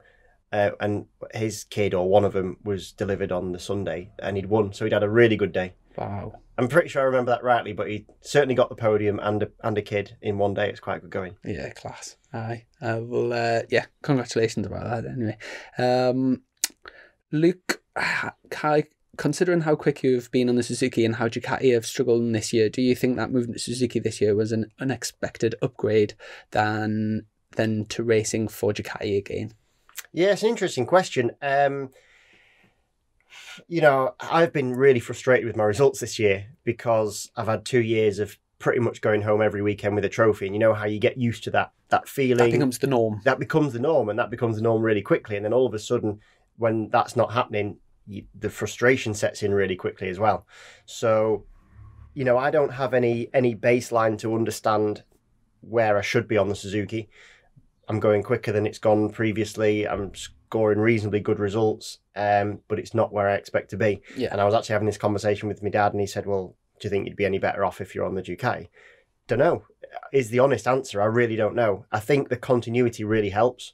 I think a lot of the time that I'm struggling to get up to speed is because when you come back to a track on the same bike with the same team, you just hit FP1 hard and you're already in that zone, already in that window, and you just work on refining things. Whereas I sort of, at the moment, I'm finding that I'm not comfortable until I get into a race or race 2, and then I start to find my flow, and then, you know, then you're somewhere near. But then the weekend's over. You know, I almost need to race on Monday. Yeah. So, don't know. You know, you never know what the bike to be on is at the time, and I don't like to think of it that way because then you're always wishing something else. So for me, I'm on the Suzuki. I think it's an enjoyable bike to ride. I think I'm getting more or less the most out of it, but I think at the moment, I do think we've got more to give anyway. Yeah. So I do think there's more to come. I think we can spring a few surprises before the season's out. I really still hope we can get into the showdown. I've made it really hard for myself by the situation at the weekend. Losing 3 races was an absolute disaster. Because actually I think we were quite strong at Knockhill. You know, I felt every time I went out on track, I could ride round and be in the top 10, not with relative ease, nothing's with relative ease, but, you know, like it was feeling okay, good. You know, feeling good. And it was the first time I rode it in the wet, and we P1'd in the wet, and actually it felt really good. So I'm hoping that if we get another wet session, it's not always a given, but it felt nice, you know, so it's got its strengths. Yeah. For some reason that the bike seems to, I mean, Coops won in the wet on that bike years ago at Brands Hatch. Yeah. Gino was like amazing in the wet, so yeah, hopefully. It just seemed to pick up grip from the rear really well. You know, like when I was riding around at Knockhill in the first wet session, and I actually wasn't going to go out, so it's only because so many people, a bit like you know, like you knew the rest of the weekend was dry, so you gain nothing from it, do you? So I'd spoke to the team, like, should we go out? And well, we'll see what everyone else does. And then like when about 20 people went out, you know, you sort of feel bad. Yeah. So I was like, I better go out. But sort of my head wasn't in it, but you know, you're just like, well, I'll just go and roll around. But then it was like, oh, this is good, you know, like a pleasant surprise. Yeah, pleasant surprise. And riding in the wet's weird, isn't it? Because when you don't get the feeling, it's the most horrible thing going. Yeah. And yet when you do get the feeling, actually, you almost sometimes have more feel than you do in the dry because you've got a bit more movement from the blocks of the tyres. So yeah, I enjoyed it. Class. Jacob Cuthbertson, hope you're healing well. Will you be doing any more endurance races, which you've already answered? P.S. My girlfriend wants to know your skincare routine. I use Aldi's own brand. I think no, I do. I've used it for years. Yeah. I wash twice a week, and then put Aldi's cream on it. Class. Jess Mortimer. There seems to be more mid-season training injuries these days. Sorry to bring it up, but it's not just you, is it? What do you think is so hard to replicate bike fitness? Make sure you get your co-presenter Fee Christian as well. I think maybe Jess must have thought you've like had like a mid-season practicing injury, which it wasn't. It was just at the round. But in terms of other pre-season, I can't really think of many other people that have had pre-season incidents recently. John McPhee had one. But actually we've just had Pedro Acosta's just broke his femur motocrossing, so he's out for this weekend. Wow. So yeah, that is a big hit. I think it's difficult because especially there's so many different bikes you can ride now to keep fit and keep sharp. Yeah. I think in BSB, most riders use motocross because it's the most accessible and easy. Mm-hmm. I think actually on the continent, you get them a lot on the pit bikes or the, you know, like the Ovali type things and those sort of things. And they're not going slow on them neither. So, you know, you had Scott Redding the year before that broke his leg just before the start of the year on a pit bike. Yeah. The long and short of it, in my opinion, is you run the risk, but you're better off running the risk of getting hurt than turning up to a race and just being a little bit off par. Yeah. Because otherwise, I'm sort of the opinion. Guaranteed. There's no point turning up if you're not turning up at your best. Yeah. So, yes, there's a risk factor. You know, we've had it in the past. We've had Dovi get hurt. We've had Rossi get hurt. You know, we've had big names get hurt riding motocross or dirt track, or, you know, you hear the Marquez has had a crash somewhere, you know. But I just think it keeps you sharp. So, and I think now, because every year the rules get better, the tyres are the same tyres, as in like it's a one make series, the electronics are now one make, everything is getting taken away from the external factors are getting taken away. So you have to find the smaller and smaller marginal gains. So if you find that marginal gain by being sharp, arriving sharp, then I think that's why you see more than what you might maybe previously did. Yeah.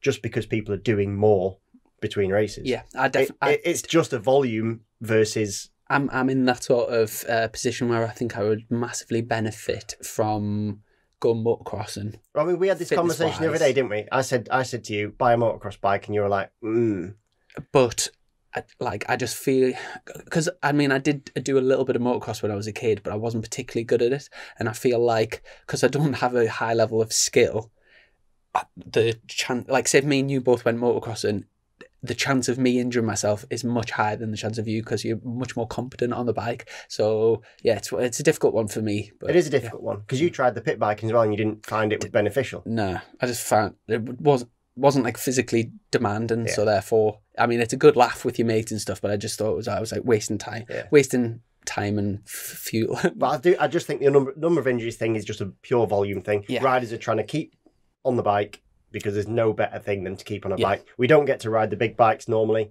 so compared you have to a normal season as well, I don't think it's particularly high this year, to be fair. No, I don't think it's been extra, but yeah. NK, that's down as the name. Any of you three guys going to be attending the Sunflower Race this year at Bishop's Court? I haven't got any plans, but I'd definitely be open to, if there's any seats available, I would be up for it. What about yourself? Yeah, I'd love to. I think I've still got the trophy at home, because it's not been run since the last time I won it. Yeah, so, and yeah, when I did win it, I had to pass Coops on the last lap, who was riding the Hawk bike. So I know that the team are probably not against going. So I'd like to do it. I enjoy going over there. It's a good track there. obviously over there the fans are always pretty cool as well. They always get a good attendance. So yeah, I'd love to go to the Sunflower. Dude, in terms of the track, is it like a BSB spec track, facilities wise and stuff? What do you mean by facility wise? Because has it got flush toilets or like? Well, could BSB logistically go there? I think they could. Yeah, I think it's been looked into. There's no like real garages, but it's like a old airfield. Same as Cadwell. Same as Cadwell. No garages. I think the track is safe enough. I think Bishop's Court could do with the last sector just being changed because it just gets a little bit fiddly and a bit of a strange last sector. But literally, if they change one corner, I think it'd be good to go. I think it would be good for the championship, wouldn't it? To like, I know people think it's a ball ache. A lot of Southern people think it's a ball ache coming up to Knockhill. Yeah, but they don't realise what it's like living up here. Well, I think it's really important that people from the north of England and Scotland have a track somewhere near. 100%. It's good for all of us, like in the long run. I know we said it before, but like Anglesey, I really wish there was a race at Anglesey. There's not many people around there though. That's the only thing. It's a great track, but in terms of like, say if we had one in Northern Ireland, there's a massive pool of people. But I do think that it's the British Superbike Championship, so I do think you should have one in Wales. And Northern Ireland. Yeah, I suppose in Wales you've only got Pembrey and... Or go Pembrey. It's even further away, but it doesn't matter. You know, like... Yeah, Pembrey's not a very good track for BSB, I wouldn't think. Anglesey's definitely better than Pembrey. Yeah, it's a difficult one because we're talking about all these different like things. Like, so what makes a track that's good enough for BSB? Well, Pembrey's short or Anglesey's... or whatever it is, but Knockhill's really short. Or you go, oh, well, Bishop's Court's got no facilities, but neither's Cadwell Park. You know, like, so... what I don't know what it is they're looking for that makes it so we go, yeah, we can go there, or we can't go there. You know, like what ticks that box? And I think it's a bit unfair that certain tracks are overlooked. You know, like we've got Croft up the road. I think Croft's a bit dangerous as it is at the moment. I think they would have to do something to it. But it's been resurfaced. You know, I ride it when I coach there, so it's got a great surface. It's longer than most BSB tracks. You know, like that would put another track away from that group, that cluster of tracks that are sort of Midlands to South. Yeah. That would help people further up north. Yeah. So we've definitely got other tracks, you know, like I would 100% go Bishop's Court, Anglesey and Croft to add 3 more to the calendar. Yeah, rather than, because I think we'll go to Donington twice and Alton twice and Brands twice. Yeah. So yeah, sort of spread it out. But I quite like the fact that we do Donington 2 different layouts. Yes, me too. Yeah, I definitely prefer the National as well. Do you? Yeah. I prefer the long one, but I just like the fact that we do, at least it's different both times, because at least then you're doing not the same. Yeah, I just think the last sector's just like straight hairpin. It's like the rest of it's like really like cool corners and like something about it where I think you do the full track, it's mega. You get down to Foggy S's and then you're like, oh, like go stop. Yeah, it's a bit shit. Last Patreon, I have missed a few Patreon questions because we've already like sort of covered the topics and stuff, but last one from Andy Hosking, and he said, usual question about the embarrassing moment, which we'll do on the next podcast. You can have a think.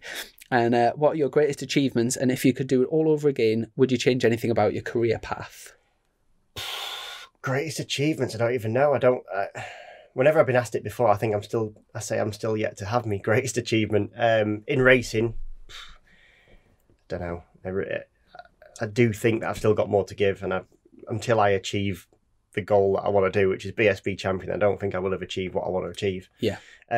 Career path, I wish that my time at, and it's not that I could have changed path, it wasn't something, it was taken out of my hands, but when I was at World Supersport with MV Augusta, I had a 2-year contract, but the team lost the contract with the manufacturer, so therefore my contract was void, and we just started to stretch our legs at the end of that year, got some upgrades with the bike, and the year after it seemed like a really good bike, because it then had Cluzel on it the year after, and I just really wish that I had that opportunity to continue with that, because I do think that my career would have been different. Yeah.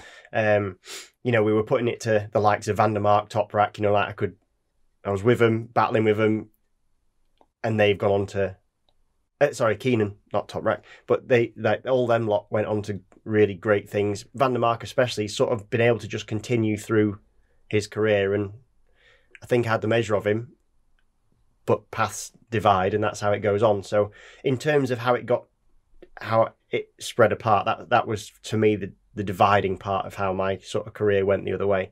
I then had to go on, not had to, but I then went to World Superbike, but with the Bimotor thing. So it was just a highway to nowhere. And then you just have to start again, back to BSB and just reset you go again, basically. So that's where I wish it had changed, but it's not something that I regret because I made a poor decision, like it was just literally it taken away from me. Yeah. Mm-hmm. So it was a shame.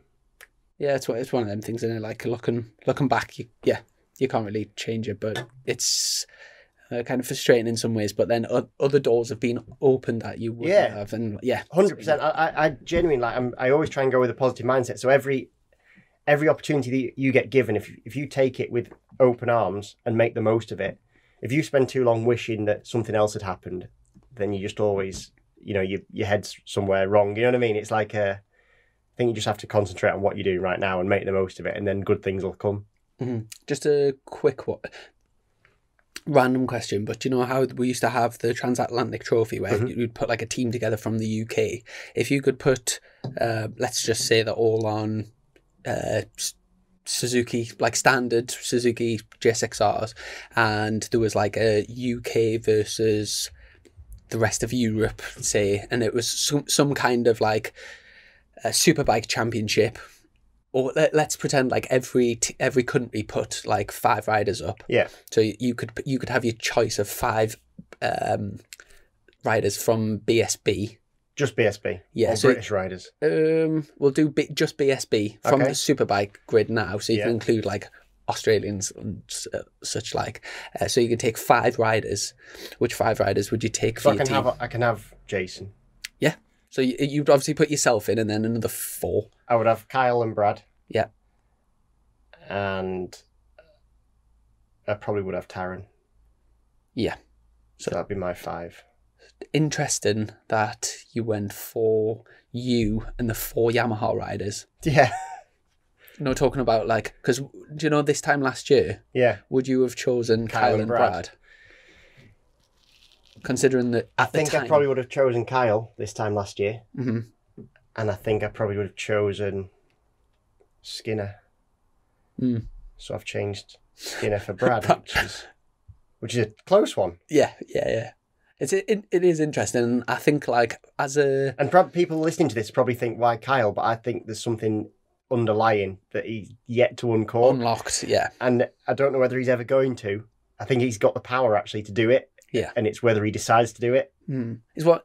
He's a rider that like on his day can be like, and he has had some like amazing opportunities over the years. Like when he was like 17 and he got that podium in a World Supersport wildcard. Oh, unreal. And what a race. And then got what you would say was like sort of the best rider in World Supersport at the time. He was Keenan's teammate. Yeah, teammates with Keenan, and it just never seemed to work. No. And then the Yamaha, like, which was Sam Lowes had won that with that team and stuff, and it just never seemed to work. And then he'll kind of come back and regather, and it has a period where he's like a little bit off the radar, and then he'll be like, he's mega dominant on that Moto2 bike. Yeah.